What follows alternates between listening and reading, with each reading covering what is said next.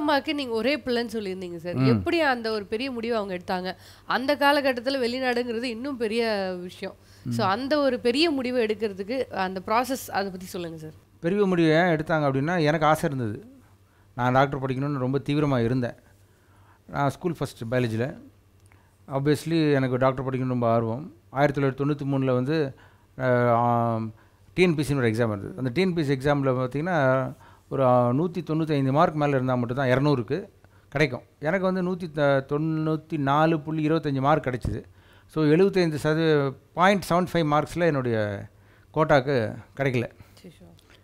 So போக முடியாத சூழ்நிலை. ஆனால் நான் கட்டாயம் ஆகியே ஆகணும் அப்படின்னு சொல்லும்போது கடவுள்கிட்ட இருந்து ஒரு வரப்பிரசாதம் போல் ஏதோ ஒரு ப்ரேயர் மீட்டிங்கில் எங்கள் அம்மா வந்து வெளிநாட்டுக்கு போய் டாக்டர் படிக்கலாங்கிற ஒரு பாயிண்ட்டை கற்றுக்கிட்டாங்க. அந்த பாயிண்ட்டை அவங்க மெடிடேட் பண்ணி அதை வந்து ரியாலிட்டிக்கு கொண்டு வந்தாங்க. அது வந்து அப்படி தான் சொல்ல முடியும். அப்படி ஒரு வாய்ப்பில் தான் நான் ரஷ்யாவுக்கு நான் போனேன். அதுக்கு மெயின் காரணம் வந்து என்னுடைய பிடிவாதம் தான். என்னுடைய பெற்றோர்களுடைய பிடிவாதங்கிறத விட என்னுடைய பிடிவாதம். அதாவது நான் டாக்டர் ஆகலைன்னா நான் தற்கொலையே பண்ணிக்குவேன் அப்படிங்கிற அளவுக்கு நான் எங்கள் அம்மா அப்பா வந்து நான் வந்து சைக்கலாஜிக்கலாக நான் வந்து எமோஷனல் பிளாக்மெயில் பண்ணியிருந்திருக்கேன் அப்படின்னு அவங்க சொன்னாங்க. எனக்கு மறந்து போச்சு. ஆனால் உண்மையாகவே என்னுடைய தீவிர விருப்பத்தினால் நான் வந்து மருத்துவன் ஆவதற்கான சூழ்நிலைகளை என் பெற்றோர் மூலம் உருவாக்கினேன். அதன் மூலமாக நான் வந்து அந்த அந்த வாய்ப்பை நான் வந்து என் வாழ்க்கையில் கொண்டு வந்தேன் அப்படின்றது அதான் உண்மை. பெற்றோர்களுக்கு கட்டாயம் நன்றி செலுத்துகிறோம். பெற்றோர்களுக்கு ரொம்ப நன்றி. பெற்றோர்கள் நீங்கள் கேட்டுக்கொள்கிறீர்கள். நான் மறுபடியும் சொல்கிறேன், உங்களுடைய பிள்ளை டாக்டர் ஆகணும் அப்படிங்கிற விருப்பம் இருந்தால் மாத்திரமே நீங்கள் வந்து அதற்கான முயற்சிகள் எடுங்க, அதுக்கான கடன்கள் எடுங்க, அதற்கான என்னென்னலாம் செய்யணுமோ எல்லாமே செய்யுங்க. அவர்கள் விருப்பம் இல்லாமல் நீங்கள் அவங்கள டாக்டர் ஆக்கி பார்க்கணும் அப்படின்னு நினைக்கும் போது அது வந்து அது ஒரு நல்ல ஒரு ரிசல்ட்டில் முடியாது. என்னோடய அனுபவத்தில் நான் சொல்கிறேன். ஆகையில் இதான் என்னுடைய சின்ன ஒரு வேண்டுகோள் பெற்றோர்களுக்கு. Super sir. சார் சொன்னது உங்கள் எல்லாருக்கும் யூஸ்ஃபுல்லாக இருந்திருக்கும்னு நினைக்கிறேன். ஸோ ஸ்டூடெண்ட்ஸ்க்கு விருப்பம் இருந்தால் தான் நம்ம அவ்வளோ ஸ்டெப் எடுக்கிறது பிரோஜனமாக இருக்குன்னு சொல்லியிருக்காரு. நோட் பண்ணிக்கோங்க சார். நீங்கள் ஒரு தமிழ்நாட்டில் படித்த மாணவன், தமிழ் சாப்பாடு சாப்பிட்டு வளர்ந்துருப்பீங்க. இப்போ ரஷ்யாவுக்கு போய் அந்த உணவுகள்லாம் எப்படி மேனேஜ் பண்ணீங்க? இந்தியன் ஃபுட்டு உங்களுக்கு கிடச்சிதா? சமாளிச்சிங்களா? ரொம்ப அற்புதமான ஒரு கேள்வி. இது வந்து தான் யாருமே சொல்லித்தரல. 1993 நான் வந்து வெளிநாடுக்கு வந்து மருத்துவம் படிக்க பயணம் பண்ணும் பொழுது பயணிப்பதற்கு முன்பாக இதெல்லாம் அவங்க எனக்கு சொல்லலை. என்ன சொல்லலை அப்படின்னா, நீ என்ன சாப்பிடுவ, அங்கே என்ன கிடைக்கும், அதெல்லாம் சொல்லலை. வெளிநாடுக்கு போகிறேன் அவ்வளோதான் தெரியும். வெளிநாடுக்கு போகிறோன்னா நம்ம என்ன நினைப்பேன், வெள்ளைக்காரனை பார்க்க போகிறோம் அப்படின்னு நினைப்பேன், ஃப்ளைட்டில் போக போகிறோம் அப்படின்னு நினைப்பேன். கரெக்டுங்களாம்மா? ட்ரெயினில் போக முடியும், பஸ்ஸில் போக முடியுமா? ஸோ இதெல்லாம் தான் எங்களுக்கு ஞாபகம் இருந்ததுலேயே அங்கே போய் என்ன சாப்பிடுவோங்கிறது நாங்கள் யோசிக்கல. இன்றைக்கி கூட நிறைய பேர் போகிறாங்க. பெற்றோர்கள் யாராக இருந்தால் கேட்டிங்கன்னா கேட்குறவங்க நிறைய பெற்றோர்கள் தான் இருப்பாங்க. உங்களுக்கு நான் சொல்கிறேன், இப்போ பிள்ளைகளை வந்து வெளிநாட்டுக்கு அனுப்புகிறீங்க, அவங்க என்ன சாப்பிடுவாங்க, எங்கே தூங்குவாங்க, என்ன உடுத்துக்கு கொள்ளுவாங்க, இதெல்லாம் நம்ம யோசிக்கிறது கிடையாது. டாக்டர் சீட் கிடைச்சிருச்சா அதை மட்டுமே யோசிப்போம். அது ஓகே, அது முக்கியம்தான், இல்லைன்னு சொல்லலை. ஆனாலும் பெற்றோர்களுக்கும் இது வந்து ஒரு முக்கியமான ஒரு விடை. ஏன்னா இந்த கேள்விக்கு வந்து என்ன தவிர பெருசாக யாரும் பதில் சொல்ல முடியாது. ஏன்னா நாங்கள் படித்த மாணவன் 1993 போய் 2000 ஆண்டு வரைக்கும் அங்கெல்லாம் நாங்கள் படிக்கும்போது 7 வருஷம் படிப்போம். டாக்டர் படிக்கிறது எத்தனை வருஷங்க? 7 வருஷம். ஏன்னு கேட்டிங்கன்னா அங்கே ரஷ்யன் மொழியில் தான் நாங்கள் படிக்கணும். ரஷ்யன் மொழியிலேயே ஒரு வருஷம் ரஷ்யனே சொல்லி தருவான். சொல்லி தந்து அப்புறம் 6 வருஷம் படிக்கணும். புரியுங்களா? இந்த மாதிரி ஒரு கஷ்டப்பட்டு படிச்சிருக்கீங்களா? இல்லை அப்படி இல்லை. 5 வருஷம் படித்தாலும் கஷ்டம்தான், 7 வருஷம் படித்தாலும் கஷ்டம்தான். அதில் வந்து படிப்பதில் வந்து படிக்கிறோம் அவ்வளோதான். அதோடைய டூரேஷன் ஆஃப் த கோர்ஸ். ஏன்னா அங்கே எம்டின்னு கொடுக்குறாங்க, டாக்டர் மெடிசன் சொல்லி கொடுப்பாங்க, MBBSனில். அது நான் அப்புறம் உங்களுக்கு வேறு ஏதாவது கேள்விகள் வரும்போது சொல்கிறேன். ஆனால் இப்போ அந்த இடத்துல நான் போகும்போது இந்த ஒரு கேள்வி வந்து எனக்கு அங்கே போய் இறங்குற வரைக்கும் வரல. ஸோ இறங்கின உடனே பார்த்தீங்கன்னா நாங்கள் வந்து மாஸ்கோவில் போய் இறங்கணும். மாஸ்கோ தான் ரஷ்யாவோட தலைநகரம். இப்போ இறங்கும் பொழுது அங்கே பார்த்தா இறங்கின உடனே என்ன ஒரு எல்லாருக்கும் ஒரு ஜூஸ் வாங்கி கொடுத்தாப்புல, ஒரு டின்னில் ஜூஸ். இப்போ தான் டின்னில் வருது நமக்கு, டின்லேயே ஃபேண்டா, கோகோ அப்படின்னு. அந்த மாஸ்கோ ஏர்போர்ட்லேருந்து இன்னொரு ஏர்போர்ட் போய் இன்னொரு நகரத்துக்கு போகணும், கிரஸ்னடார்னு ஒரு நகரத்துக்கு. நான் கூபான் ஸ்டேட் மெடிக்கல் யூனிவர்சிட்டியில் படித்தேன், உங்களுக்கு புரிகிற மாதிரி சொல்கிறேன். ஸோ 1993 வந்து நாங்கள் மாஸ்கோவில் இறங்கி ஒரு பஸ்ஸில் போகிறோம். அந்த பஸ்ஸில் வந்து ஒரு கேனை ஃபேண்டா கொடுக்குறாங்க. ஓஹோ, கேனில் ஃபேண்டாவா? அப்போ கூட பாருங்கள், நம்ம பிள்ளைகளுக்கு, நம்ம சின்ன வயசு 17 வயசு பையனுக்கு என்ன தெரியும்? ஃபேண்டா. நம்ம ஊரில் வந்து கோலா சொடியும். அப்போ தான் கோல்ட் ஸ்பாட் காலம். அதெல்லாம் கோல்ட் ஸ்பாட் கேள்விப்பட்டிருக்கீங்களா? ஆமாம், கோல்ட் ஸ்பாட் தம்ஸ் அப் காலம் அது. அந்த இடத்துல போனால் அதில் வந்து கோகோ கோலா ஃபேண்டான்னு சொல்லி நம்ம இப்படி அடித்து கோலி சோடா அடித்து குடிக்கிற அந்த இதில் நாட்களில் அங்கே போனால் டின்னில் கொடுக்குறான். அந்த டின்னை தான் நான் பார்த்துக்கிட்டு இருந்தேன். ஓகே. ஆனால் ஒரு குறிப்பிட்ட கட்டத்தில் பசிக்க ஆரம்பிச்சிருச்சு. ஏன்னா இந்தியாவில் சாப்பாடு அங்கே வந்து ஒரு 8 மணி நேரம் ஃப்ளைட்டு பசிச்ச உடனே பார்த்தா என்னடா கிடைக்குன்னு பார்த்தா எதுவுமே கிடைக்க மாட்டேங்குது. இட்லி தோசைலாம் கிடைக்குமா, கொடுக்குறான் வா அப்படின்ற மாதிரி தேட வேண்டியதாக இருக்குது. சரி நம்ம வெளியே ஊருக்கு போனோன்னே கிடைக்கும் போட்டுருக்கு, ஹாஸ்டலில் போனோன்னே எதுவுமே இல்லைங்க. அதனால் ட்ரெயினில் ஏறணும். மாஸ்கோவிலேருந்து நான் போகிற ஊருக்கு ட்ரெயினில் ஏறினா ட்ரெயினில் வந்து ஒரு 2 நாள் பயணம், டெல்லி டு சென்னை போகிற மாதிரி பயணம் போகும்போது சாப்பாடு கொடுக்குறான். என்ன சாப்பாடு கொடுக்குறான் பார்த்தா சிக்கன் வைக்கிறான். வாவ் சிக்கன் அப்படி சொல்லி உள்ளே போனால் வாயை வச்சா அது சிக்கன் மாதிரியே இல்லை பார்க்க, அப்படியே சிக்கன் மாதிரியே இருக்குது. அதாவது கோழியை வந்து அவிச்சும் அது மாதிரி அதை கிரில் பண்ணி கொடுக்குறாங்களே அது மாதிரி. இப்போலாம் அது ரொம்ப ஃபேமஸ்ஸு. இப்போ டயட்லாம் ரொம்ப வந்துடுச்சு. அந்த காலத்தில் வந்து உப்பு உரப்பு எதுவுமே இல்லை இதில். சாப்பிட்டு பார்த்தா என்னடா அது தர்ம சங்கடமாக அது எல்லாம் பார்க்குறான் சுற்றி, யாரை பார்த்து அழுவுறதுனே தெரில அப்படி சொல்லிட்டு. சில பேர் இதில் போட்டி வேறு, சில பேர் நாங்கள் போட்டி வேறு போட்டுக்கிறோம், இதையும் நான் சாப்பிடுவேன் அப்படின்ற மாதிரி ஆகிப்போச்சு. நான் அதை பார்த்து அப்படியே கண்ணீர் விட்டு தான். அப்போ தான் எங்கள் அம்மா ஞாபகமே வந்தது. அம்மா காலங்காலத்தில் எழுந்துச்சுன்னா டேய் காஃபி அப்படின்வாங்க, டேய் பூஸ்ட்டு. ஈவினிங் வந்துன்னா டேய் இந்த பிஸ்கட் சாப்பிடுவேன். நாங்கள் சாப்பிடுவோம் வேணாமா இப்படியே தட்டி விட்டுட்டு இருந்திருப்போம். பெற்றோர்களுக்கு என்ன நான் என்ன சொல்கிறேன்னு புரியுது, பிள்ளைகளுக்கும் புரியும் நம்ம சொல்கிறது. அது என்னாச்சு கடைசியில் சிக்கன் வாயில் வைக்க முடியல. வண்டி ஒரு ஆடினே போகுது, ட்ரெயின் டடக்குன்னு சிக்கன் ஆடுது முன்னாடி அப்படியே டடக்குன்னு. இது எப்படா திங்கிறது? சரி சிக்கனை வேணால் வேறு ஏதாவது கொண்டு வாங்கன்னு பார்த்தா அப்படியே எடுத்து வந்து பஞ்சாக. அப்போ தான் இந்த வெஜிடபிள் ஃபார்ம் ஹவுஸில் போய் மொத்தத்தில் இருக்கிற எல்லா காய்கறி பழங்கள் எல்லாத்தையும் அப்படியே மொத்தமாக கட் பண்ணி அப்படியே தூக்கிட்டு வந்து வைக்கிறான் டேபிளில். இலை தலை இந்த ரேபிட் இல்லை, ரேபிட் அது என்ன சொல்லுவாங்க தமிழில், முயல் சாப்பிட்ற பொருளெல்லாம் முன்னாடி வச்சுக்கிறாங்க. கேரட் எடுத்துகிட்டு வாடானா கேரட் அப்படியே எடுத்து வந்து வைக்கிறான். அதுக்கு மேலே ஒரு இலை இருக்குது, அதோடு எடுத்து வந்து வைக்கிறான். எதுக்கு சார் இலை அப்படின்னா அதை நீங்கள் பார்த்துக்கிறதுக்கு, கேரட்டை சாப்பிட்றதுக்கு அப்படின்ற மாதிரி. அது ஒன்றும் புரிய மாட்டேது மொழி வேறு. மொத்தத்தில் நான் 3 நாள் சாப்பிடுவேங்களேங்க அந்த 2 நாள் ட்ரெயினில். வெறும் அங்கே இருக்கிற ஜூஸு ஃபேண்டா ஏதாவது டின்னில் கொடுப்பான்ல, இப்படியே குடிச்சிக்கிட்டு தெரிஞ்சுக்கிட்டு இருந்தோம். அதனால் ரொம்ப கஷ்டப்பட்டோம். இப்போ அது மாதிரி இல்லை, பயப்படாதீங்க. இப்போ யாராவது பிள்ளைகள் ரஷ்யாவுக்கு வெளிநாட்டுக்கு போடுறாங்க அப்படின்னா அங்கே வந்து இந்தியன் மெஸ்ஸுன்னு சொல்லி நிறைய ஏஜென்சிமார்களே நடத்துகிறாங்க அதெல்லாம். அதனால் இப்போ நிறைய கேள்விப்படுறேன் அது மாதிரி மெஸ்ஸு நடத்துகிறாங்க. அப்புறமேட்டு இந்தியன் மசாலாஸ்லாம் கிடைக்குது. நமக்கு ருசியாக ஏற்ற மாதிரி நம்ம சமைச்சு சாப்பிட்டுக்கலாம். இது மாதிரி நிறைய வசதிகள் இப்போ இருக்குது. அந்த காலத்தில் வந்து நாங்கள் வந்து கொஞ்சம் கஷ்டப்பட்டோம் தான் சொல்லுவோம். நாங்களே போய் முட்டை 20-25 முட்டையை வாங்கி வெறும் ஆம்லெட்டாக தின்னுட்டு இருந்தோம். அது மட்டும் தானே பண்ண தெரியும், வேறு எப்படி தெரியும்? எங்களுக்கு எதுவும் சொல்லிக் கொடுக்கவும் இல்லை, எங்களுக்கு சொல்லவும் இல்லை. சொல்லிக் கொடுத்தா அட்லீஸ்ட் அம்மாட்ட ஒரு 2 மாதம் உட்காந்து நான் கற்றுருப்பேனே, சாம்பார் எப்படி செய்கிறது, இட்லி செய்கிறது, தோசை எப்படி செய்கிறதுன்னு. இன்னொரு தர்ம சங்கடமான விஷயம் என்னென்னா, அங்கே சாம்பாரும் இந்த தோசை, யாராவது ரஷ்யாவுக்கு டாக்டர் படிக்க போகிறீங்கன்னா இந்த இட்லி தோசையை மறந்துடுங்க. அதை நான் சொல்கிறேன் எப்பவுமே. ஏன்னா சைக்காலஜிக்கலில் ப்ரிப்பேர் ஆகிக்குங்க. நான் இட்லியோட வாழ முடியாது, இட்லி இல்லாமல் வாழ முடியாது அப்படின்னா நீ இங்கேயே கிடக்க வேண்டியதான். கருதுனா வெளிநாட்டில் போனால் ரஷ்யாவிலலாம் கிடைக்காதுங்க. ஆனால் சில இடங்களில் சில நாடுகளில், ரஷ்யா இல்லாமல் அர்மீனியா அப்படிப்பட்ட நாடுகளில் வந்து மெஸ் வச்சு நடத்துகிறாங்க. அங்கே வந்து உங்களுக்கு இட்லி தோசைலாம் பண்ணித்தராங்க. இப்போ ரஷ்யாவில் வந்து கொஞ்சம் குளிர் கொஞ்சம் அதிகமாக இருக்கும். அதனால் வந்து அர்மேனியாவிலும் இருக்கும், வெளிநாடுன்னு பார்த்தாவே குளிர்கள் இருக்கும். இருந்தாலும் அந்த இடத்துல அந்த ஃபெர்மெண்டேஷன் சொல்லுவாங்க, அது நடக்காது. அதனால தான் இட்லி தோசை. பட் நம்ம இட்லி தோசை சாப்பிட போகிறோம், டாக்டராக தானே போகிறோம். அதனால தான் முதல்ல சொன்னேன், டாக்டர் ஆகணும்னு ஆர்வம் உள்ள மாணவர்கள் போகும்பொழுது இதெல்லாம் ஒரு பெரிய பிரச்சனையாக தெரியாது. ஆனால் என்னுடைய அனுபவம் நான் உங்களுக்கு சொல்லிட்டேன். இந்திய உணவு தான் அங்கே உங்களுக்கு வேணும் அப்படின்னா இந்த காலகட்டத்தில் கிடைக்கும். இருந்தாலும் கொஞ்சம் அரிது. மெஸ்லாம் இருக்குது. சில இடத்துல நீங்களே குக் பண்ணி சாப்பிட வேணும். அப்படி வெளிநாட்டுக்கு போகணுன்னு முடிவு பண்ணிட்டீங்க, ரஷ்யாவுக்கு முக்கியமாக நீங்கள் டாக்டராக போகணுன்னு முடிவு பண்ணிட்டீங்கன்னா, நீங்கள் எப்படி சமைப்பது எப்படி 30 நாட்களில் அப்படின்னு ஒரு புத்தகம் வைக்கிறேன். அதை வாங்கி படியுங்க. படிச்சுட்டு அம்மாட்ட ஏதாவது டவுட் இருந்தால் கேட்டுட்டு அதை ஒரு ப்ராக்டிகல்ஸும் பண்ணிவிட்டு நீங்கள் போகிறது தான் நல்லதுன்னு நான் சொல்கிறேன். Okay sir, sure.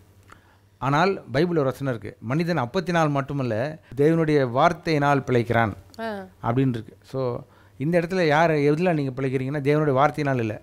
நீங்கள் இட்லி தோசையினால் நீங்கள் அங்கே வந்து டாக்டராக போகிறதில்ல. நீங்கள் டாக்டரானுங்கிற ஆர்வம் இருக்குது பாருங்கள், அந்த ஆர்வம் தான் உங்களை டாக்டராகி உங்களை பிழைத்து கொண்டு செல்லும். Super sir, super. நம்மளை அப்படியே அந்த டைமை கூட்டிகிட்டு போயிடுங்க. அந்த ட்ரெயினில் அந்த சிக்கன் முன்னாடி இருந்தால் தான் எனக்கும் ஞாபகம் வருது. ஸோ ரொம்ப அந்த காலகட்டங்களில் அவ்வளோ ஒரு ஈடுபாடோடு படிச்சிருக்கீங்க. உண்மையாகவே வாழ்த்துக்கள் சார். நிறைய பேர் வந்துட்டுருப்பாங்கல்ல சார் இந்த மாதிரி ஒரு கண்டிஷன்லேயே. அது இருக்குது, நிறையா இருக்குது. ஸோ பரவாயில்ல, அவ்வளோ தூரம் அவ்வளோ கஷ்டத்தையும் தாண்டி அந்த காலகட்டங்களே படித்து ஒரு டாக்டர் ஆகியிருக்காங்க அப்படின்னா, இப்போ இருக்கிற மேன்மையான சூழ்நிலையில் நமக்கு முக்கியமாக வந்து மெஸ்ஸஸ் இருக்குது. எல்லா ரஷ்யாலையும் சரி, அர்மேனியாவும் சரி, எங்கெங்கெல்லாம் நிறைய இந்தியன்ஸ் இருக்காங்களோ அங்கெல்லாம் இந்தியன் ஃபுட்டு வந்து அவைலபிளாக இருக்குது இப்போது. ஸோ நீங்கள் சொல்லணுன்னா நீங்களாம் லக்கி தான் சொல்லணும். முன்னாடியே ஒரு அனுபவத்தோட போறீங்க, ஒரு அனுபவசாலியோட அட்வைஸோட கேட்டுட்டு போறீங்க. சார் அடுத்த கேள்வி சார், இப்போ வந்து ஹாஸ்டல் வசதி எப்படி இருக்கு சார்? உங்களுக்கு வந்து யூனிவர்சிட்டிக்குள்ளேயே ஹாஸ்டல் இருந்ததா, அல்லாட்டி நீங்கள் தனியாக ஃப்ளாட் எடுக்கிற மாதிரி தான் இருந்ததா? உங்களுக்கான பாதுகாப்பு இருந்ததா தங்கும் வசதியில்? 1993 நான் ரஷ்யா போனேங்க. இப்போ வந்து என்ன வருஷம் 2022 தாண்டி 23 ஆக போகுது. அப்போ கிட்டத்தட்ட எத்தனை வருஷம் ஆச்சு? நான் நீங்கள் கேட்குற கேள்வி 30 வருஷம். ஆமாம், 30 வருஷத்துக்கு முன்னாடி நடந்த கதையை நான் இப்போ சொல்லி அது அப்ளிகபிள் ஆகிறது கொஞ்சம் கஷ்டம்தான். இருந்தாலும் ஓரளவுக்கு உங்களுக்கு புரிகிற மாதிரி சொல்கிறேன். நாங்கள் படிக்கும்போது ஹாஸ்டல்ஸ் இருந்தது. வெளியே போய் ஃப்ளாட்டில் கூட தங்கலாம், ஆனால் ஹாஸ்டலில் தங்குறது சேஃப். நாங்கள் படித்த ஹாஸ்டல் வந்து ரொம்ப எதிர்பார்ப்போடு போனோம். நாங்கள் வெளிநாடுனோன்னா அப்படி நாங்கள் அந்த ஜீன்ஸ் படத்தில் ஒரு அமெரிக்கா மாதிரி இருக்கும் அப்படின்னு நினச்சிட்டு நாங்கள் போனோம். அங்கே போய் பார்த்தா தான் தெரியுது, சாதாரண ஒரு ஹாஸ்டல், ஸ்டூடெண்ட் ஹாஸ்டல். அது ஒரு 100 வருஷ பில்டிங்கு. 100 வருட பில்டிங் எப்படி இருக்கும்? நார்மலாக தான் இருக்கும். நம்ம கொடுக்குற ஹாஸ்டலுக்கு அந்த டைமில் பார்த்தீங்கன்னா ஹாஸ்டலுக்கு $10 ஒரு மாதத்துக்கு. $10னா $1000 கூட கிடையாது. அப்போ $500 தான், $50 தான் கூட இல்லை. அந்த டைமில் ஒரு டாலருடைய வேறு மதிப்பு வந்து நாங்கள் போகும்பொழுது $38, $380 கொடுத்து ஒரு ஹாஸ்டல் தங்கும்பொழுது அது எந்த அளவுக்கு இருக்கும்? நம்ம ஊர்லேயும் நம்ம மருத்துவக் கல்லூரியில் போய் ஹாஸ்டலில் பாருங்கள், ரொம்ப சுமாராக தான் இருக்கும். ஹாஸ்டல் மாதிரி இருக்கும். இன்னொன்று நல்ல அழகாக கொடுத்தாலும் ஹாஸ்டலர்ஸ் வந்து அந்த நல்ல ரூமை ஹாஸ்டலாக மாற்றிடுவாங்க. நான் சொல்கிறது புரியுதுங்களா? பிள்ளைகளுடைய நடவடிக்கை ஸ்டூடெண்ட்ஸ் அப்படின்னு சொல்லுவாங்க. அதில் இப்பொழுதும் நீங்கள் போகும்பொழுது, ஆனால் இப்போ நிறைய மாற்றங்கள் ஏற்பட்டுச்சு. இப்போ என்னென்னா சிசிடிவி இருக்குது, ஹீட்டர் வசதியெல்லாம் நல்லாயிருக்கும். நாங்கள் அந்த ரஷ்யாவில் 1993 இறங்கும் பொழுது என்னென்னா ஜன்னல் வந்து ஜன்னலில் ஒரு ஓட்டை இருக்குது. வெளியே -5 6 காற்றடிக்கும், குளிர் காற்று. இந்த ஃப்ரிட்ஜு திறந்த காற்று வருது பார்த்தீங்களா, அதுமாதிரி உஸ்ஸுன்னு உங்கள் மேலே கேத்தான் ஃபேன் அடிக்கிற மாதிரி அடிச்சா அப்படி இருக்கும். அதுமாதிரி அதில் ஓட்டை சவுண்டோடு வருது. நாங்கள் உட்காந்து என்னடா ஆல்ரெடி குளிர், இதில் வேறு சைடில் ஒரு சத்தத்தோடு வருது, ஒரு சத்தம், ஒரு குளிர்னு சொல்லிட்டு அந்த குளிரில் அப்படியே உட்காந்துக்கிறோம். அப்புறம் நாங்கள் கம்ப்ளைண்ட் பண்ணோம் கீழே போய் வார்டன்ட்ட, சார் இதுமாதிரி காற்றடிக்கு சார், நாங்கள் இந்தியாவிலேருந்து வந்துக்கிறோம், எங்களுக்கு ரொம்ப ஹீட்டர் இருந்தால் போடுங்க அப்படின்னு சொன்னால் உடனே ஒரு அம்மா அனுப்புனாங்க. ஒரு ஆள் ப்ளம்பர் மாரி வச்சுக்கோங்களேன். அவங்க வந்து உடனே எனக்கு ஞாபகம் இருக்குது, ஒரு பஞ்சு மாரி இருக்கும், ஒரு அடிக்கிறாங்க. அது ஒரு ப்ரெஸ் பண்ணோன்னா அப்படியே பஞ்சு மாதிரி அப்படியே வந்து ஒட்டிக்கும். அதில் வந்து அப்படியே அடிக்கிறாங்க லைட்டாக அடிக்கிறாங்க. அப்புறம் பஞ்செலாம் இருக்குல்ல, நார்மல் பஞ்சு எடுத்து வச்சு பிதுக்குறாங்க. அந்த இடத்துல ஓட்டையெல்லாம் ரெடி பண்ணி எங்களுக்கு காற்று வராத மாதிரி பண்ணி கொடுத்தாங்க. சூப்பர். ஸோ இது வந்து ஹாஸ்டலுடைய வசதி எப்படி இருக்குது பார்த்தீங்களா? சில பேர் நாங்களாம் அழுதுட்டோம் அங்கே போன உடனே. என்னடா அது ஃபாரின் அப்படின்னு நினச்சோம், பயங்கரமாக இருக்கும் அப்படின்னு நினச்சோம். கடைசியில் இங்கே வந்து பார்த்தா நல்லா இல்லைங்க அந்தளவுக்கு அப்படின்ற மாதிரி ஒரு ஃபீல் இருக்கும். அதில் ரொம்ப எக்ஸ்பெக்டேஷனோடலாம் போகக்கூடாது. நீங்கள் என்ன ஹாஸ்டல் கொடுக்குறீங்களோ அதுதான் அங்கே இருக்கும். உங்களுக்கு பிடிக்கலன்னா தனியாக ரூம் எடுத்து போய் தங்கணும். அதனால் வெளிநாடு போனோன்னே நீங்கள் வந்து என்னங்க இப்படி ஆகிப்போச்சு சார், நான் ஒரு ஏஜென்ட்டை நம்பி போனேன், அவன் அந்த ஹாஸ்டல் வந்து இப்படி ரொம்ப கேவலமாக கொடுத்துக்கிறான் அப்படின்னு நீங்கள் கேட்கக்கூடாது. அங்கே ஹாஸ்டலுடைய வசதிகள்லாம் என்ன இருக்குதுன்னு முதலே ஃபோட்டோலாம் கேட்டு வாங்கிக்கோங்க. என்ன இருக்குதோ அதான் இருக்கும். ஒவ்வொரு கண்ட்ரியும் மாறுது. இப்போலாம் வந்து நிறைய சைனா போகிறான், பிலிப்பைன்ஸ் போகிறாங்க, அர்மீனியா போகிறாங்க, ரஷ்யா போகிறாங்க, ஜார்ஜியா போகிறாங்க, பாஸ்னியாலாம் கூட போகிறாங்க. இப்படி நிறைய நாடுகளுக்கு போகும்போது இதெல்லாம் நாடுகள்லாம் நான் சொல்கிறேன், இதெல்லாம் அந்த மிடில் கிளாஸ்க்காக சொல்கிறேன். ரொம்ப பணம் இருந்தது, ஒரு கோடிக்கணக்கில் இருந்ததுன்னா UK US போகிறான். அங்கே போனால் ஹாஸ்டல் நல்லாயிருக்கும். கரெக்டுங்களா? இப்போ நம்ம வீட்டு வாடகை எவ்வளோ கொடுக்குறோம்? 10,000 கொடுப்போம். சரியா? 10,000 வீடு இருக்குது, 1 லட்சம் கொடுத்து வாடகை இருக்கிற வீடும் இருக்குது. ரெண்டுத்துக்கும் வித்தியாசம் இருக்கும் இல்லையா? அதே போல் தான் ஹாஸ்டல்ஸும் அந்த ஒரு மனப்பான்மையோடு செல்லணும். முக்கியமாக பிள்ளைங்க ஞாபகம் வச்சுக்கோங்க, ஓவராக எதிர்பார்த்து அங்கே போய் ஏமாந்துட்டுருக்காதீங்க. என்ன ஹாஸ்டல் வேணுமோ அதுமாரி இப்போலாம் ப்ரீமியம் ஹாஸ்டல்னு கொடுக்குறாங்க. இப்போலாம் அந்த ப்ரீமியம் ஹாஸ்டல்ஸ்லாம் நீங்கள் போனீங்கன்னா நல்லாயிருக்கும். அப்படின்னு ஒரு உங்களுக்கு விருப்பத்துக்கு ஏற்ற மாதிரி தனியாகலாம் தங்குறதுக்கு ஹாஸ்டல் கொடுக்குறாங்க. நாங்கள் படிக்கும்போது மினிமம் 3 பேர் ஹாஸ்டலில் தங்கி ஆகணும் ஒரு ரூமில். அது நல்லா தான் இந்த கம்ஃபர்டபுள். ஸ்டூடெண்ட் லைஃபுக்கு நாங்கள் அதெல்லாம் கண்டுக்கல, நாங்கள் படிக்கிற வேலையை பார்த்தோம். பட் ஆரம்பத்தில் எங்களுக்கு ரொம்ப கஷ்டமாக இருந்தது. அதை நான் கரெக்டாக சொல்லி தான் ஆகணும். அது கொஞ்சம் என்னடா இது நம்ம எதிர்பார்த்த அளவுக்கு இங்கே இல்லையே சுற்று வட்டாரங்கள் அப்படின்னு நான் யோசிக்க தோணுச்சு. நீங்கள் அதை பார்த்துக்கணும், அவ்வளோதான்.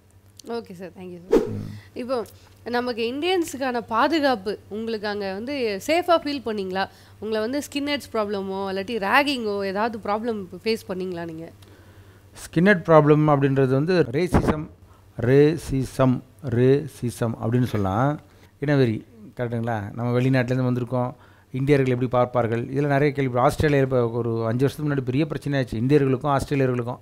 அங்கே வந்து பிரச்சனை பண்ணாங்க, இனவெறி. நீ என்ன வெளிநாட்டிலேருந்து வந்து இங்கே வந்து எங்களுடைய எக்கனாமியை நீ குலைக்கிற, இங்கே வந்து என்ன பண்ணிகிட்ருக்க, பிழைக்க வந்த நீ ஏன் இப்படிலாம் இருக்கிறேன்னு சொல்லிட்டு ஒரு மாதிரி கீழ்த்தரமாக பார்க்குற நாடுகள் இருந்தது. நான் சும்மா வாயில் சொல்லுங்கள், போய் பாருங்கள், நியூஸில் பாருங்கள் இருக்குது.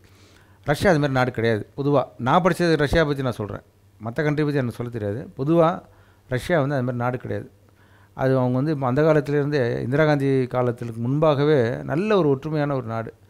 ஆகையில் இந்தியாவுக்கும் ரஷ்யாவுக்கும் நல்ல ஒரு ஒற்றுமை இருக்குது. அது பொலிட்டிக்ஸில் மட்டும் இல்லை, அது வந்து அரசியலில் மட்டும் கிடையாது, மக்கள் மத்தியிலுமே இந்தியர்கள்னால் அவங்களுக்கு ரொம்ப பிடிக்கும். முக்கியமாக இந்தியன் சினிமானா அவங்களுக்கு ரொம்ப பிடிக்கும். ஆகையில் நம்மளை பார்த்தாவே ராஜ் கபூர் அப்படி தான் கேட்பாங்க, ராஜ் கபூர் அப்படின்வாங்க நம்மளை பார்த்தா. அதே நேரத்தில் நீங்கள் போய் அங்கே போய் ஏதாவது அட்டூழியம் பண்ணிங்கன்னா கட்டாயம் உங்களுக்கு வந்து அதுக்கான விளைவுகள் யார் நீங்கள் சந்தித்து தான் ஆக வேண்டும். நம்ம பசங்க அங்கே போய்ட்டு ரவுடித்தனம் பண்ணாங்கன்னா கட்டாயம் 4 பேர் போட்டு அடி தான் செய்வாங்க. ஓகே, கரெக்டுங்களா? அது எது மாற்றம் இல்லை. நம்ம ஒழுங்காக இருந்தோம்னா அவங்க நல்லா இருப்பாங்க. நல்ல ஒரு ஒற்றுமையான ஒரு நாடு. ஓகே, எந்த வித பிரச்சனையும் உங்களுக்கு ஃபேஸ் பண்ணல நீங்கள்? எனக்கு இது வரைக்கும் வந்ததில்லை. எனக்கு ஒரு என்னென்னா, நான் ஒரு வாட்டி படிக்கும்போது 4 பேர் நைட்டில் 10 மணிக்கு மேலே ஊர் சுற்றிட்டு வந்தானுங்க என் ஹாஸ்டலில். வரும்போது அடி வாங்கிட்டு வந்தானுங்க. உன்னை யார் 10 மணிக்கு மேலே ஊர் சுற்றுறது?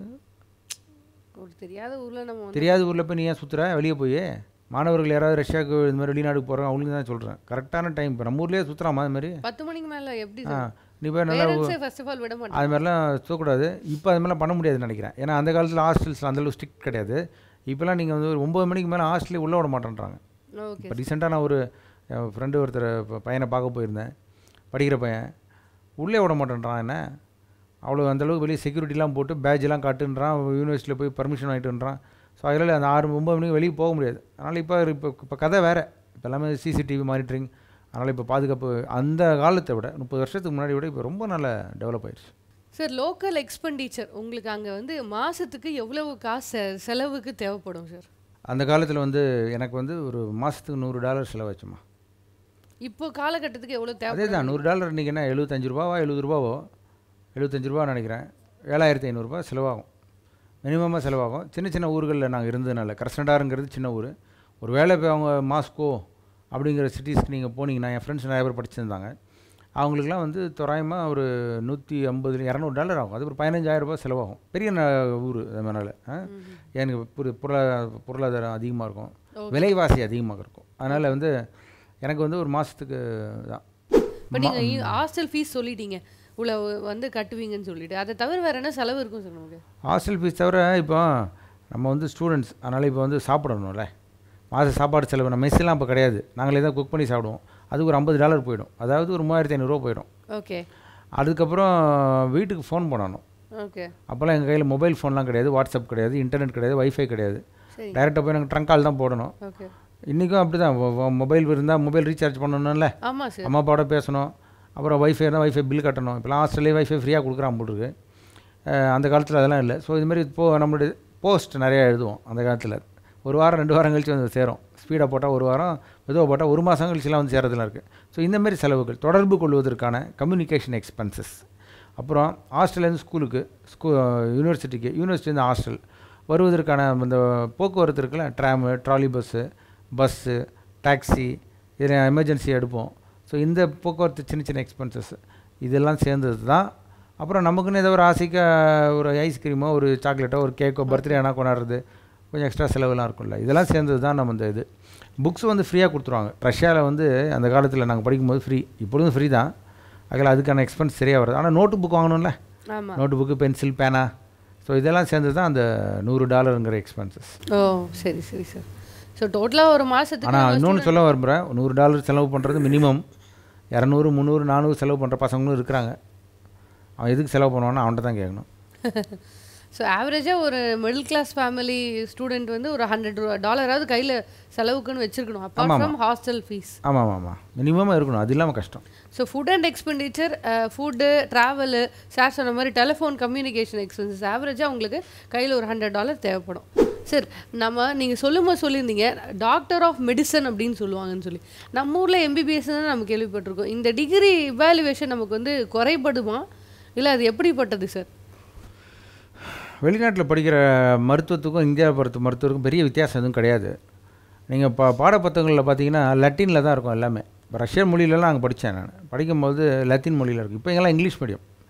ரஷ்யன் மீடியம்னா யாரும் வரமாட்டாங்க படிக்க. ஏன்னா வந்து இப்போ எல்லா காலேஜிலுமே ரஷ்யா, ஆர்மீனியா, ஃபிலிப்பைன்ஸ், சைனா எங்கேயுமே சைனீஸ் லாங்குவேஜில் நடத்துறதில்ல, ஆங்கிலத்தில் நடத்துகிறாங்க. ஆமாம் சார். இப்போ உடம்பை பற்றி தான் படிக்கிறது இல்லையா? டாக்டர்னா என்னது? மருத்துவம், உடல் ஆரோக்கியம், உடல் உறுப்புகளை பற்றிய ஒரு படிப்பு தான் அது. அது வந்து அனாட்டமின்னு சொல்கிறாங்க, ஃபிசியாலஜின்னு சொல்லுவாங்க, ஹிஸ்டாலஜின்னு சொல்லுவாங்க, அப்படி நிறையா இருக்குது. இப்போ இது எல்லாமே வந்து உலகம் முழுவதும் ஒரே மனிதர்களுடைய உறுப்புகள் தான்.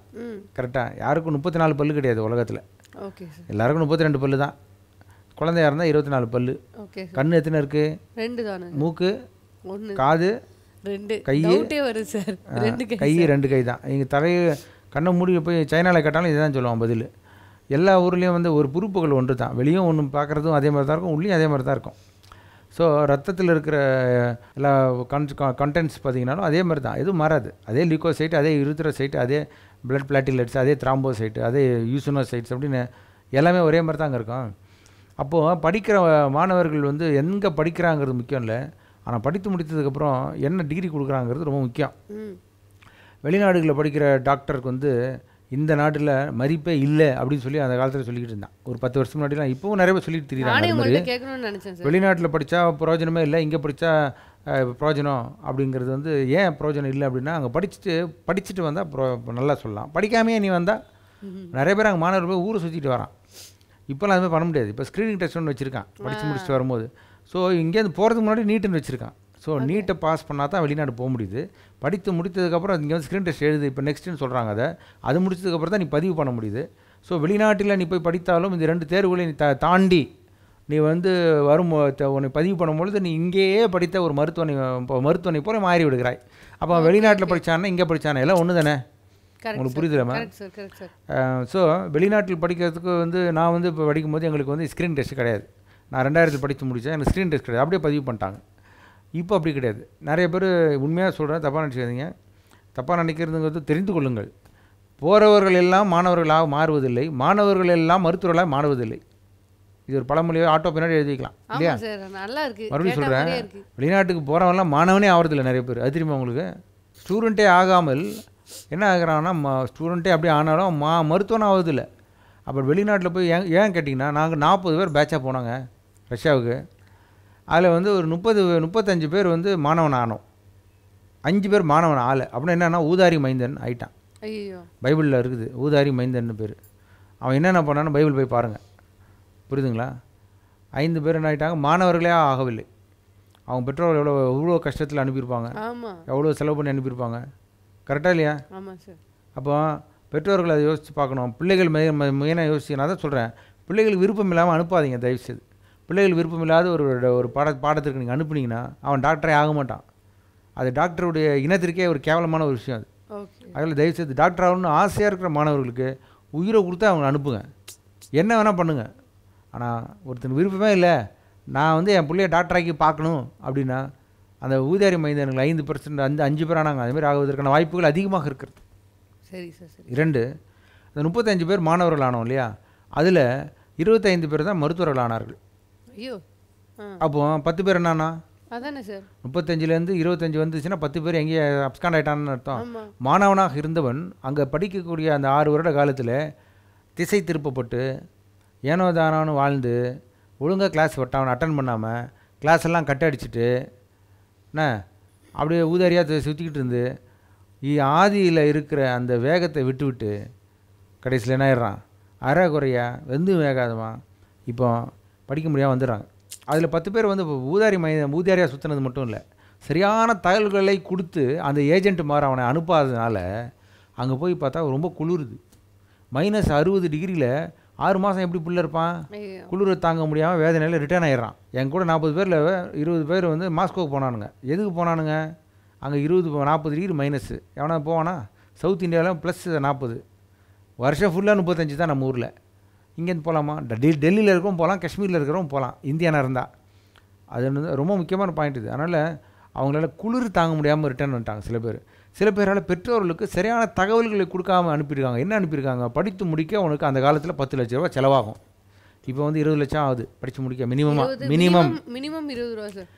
அது வந்து அந்த மினிமம் பட்ஜெட் என்னன்னு நீங்கள் தெரிஞ்சுக்கணும், புரியுதுங்களா? பெற்றோர்களை அனுப்புறதுக்கு முன்னாடி. ஸோ 10 லட்சம் ஆகுறது, அவங்களுக்கு 5 லட்சம்னு சொல்லி ஏமாற்றி அனுப்பிச்சி விட்டான். அப்போது அவங்க பெற்றோர்கள் 5 லட்சம் 2 வருஷம் அப்புறம் படிக்க வைக்க முடியல பிள்ளையப்பா, அவன் அதனால ரிட்டர்ன் ஆகியிருக்காங்க. சரிங்களா? ஸோ சரியான தகவல்கள் இல்லாமல் பிள்ளைகளை வெளிநாட்டுக்கு அனுப்பும் பொழுது இப்போ அது மாதிரி இல்லை. இப்போ வந்து தகவல் காலம், தொழில்நுட்ப காலம். தகவல் தொழில்நுட்ப காலத்தில் இருக்கிறனால இன்டர்நெட் இருக்குது, வாட்ஸ்அப் இருக்குது, யூடியூப் இருக்குது. இப்போலாம் வந்து எல்லாம் யூடியூப்பில் பார்த்தீங்கன்னாவே எல்லா இன்ஃபர்மேஷனும் கொடுத்துட்றாங்க. ஆமாம் சார், கரெக்டுங்களா? A to Z வெளிநாட்டுக்கு போகிறது, அங்கே படிக்கிறது, அங்கே என்னென்ன நடக்குது எல்லாமே கொடுத்துட்றாங்க. எல்லா பல்கலைக்கழகம் நீங்கள் போவே தேவையில்லை, அங்கேருந்து ஃபோட்டோ பிடிச்சி படம் பிடிச்சி வீடியோலாம் காட்டிடுறாங்கல்ல. அந்த காலத்தில் கிடையாது.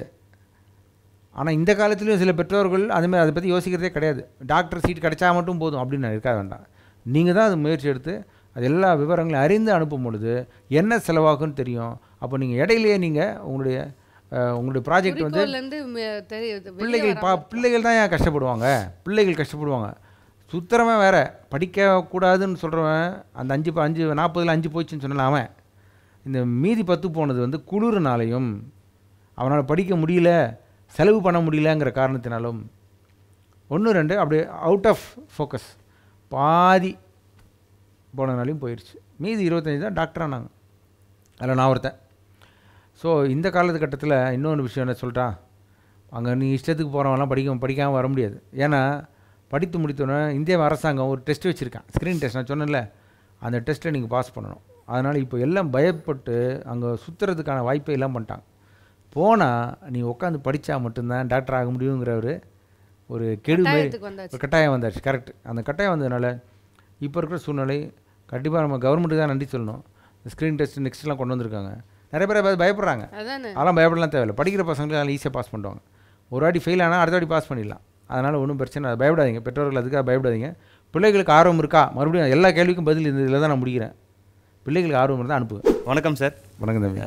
நீங்கள் ரஷ்யாவில் படித்த டாக்டர் சார். இப்போ வந்து வெளிநாட்டில் படிக்கிறதுக்கும் இந்தியாவில் படிக்கிறதுக்கும் குவாலிட்டி ஆஃப் எஜுகேஷன் வந்து டிஃப்ரெண்ட் இருக்குன்னு சொல்கிறாங்களே, அது உண்மையா?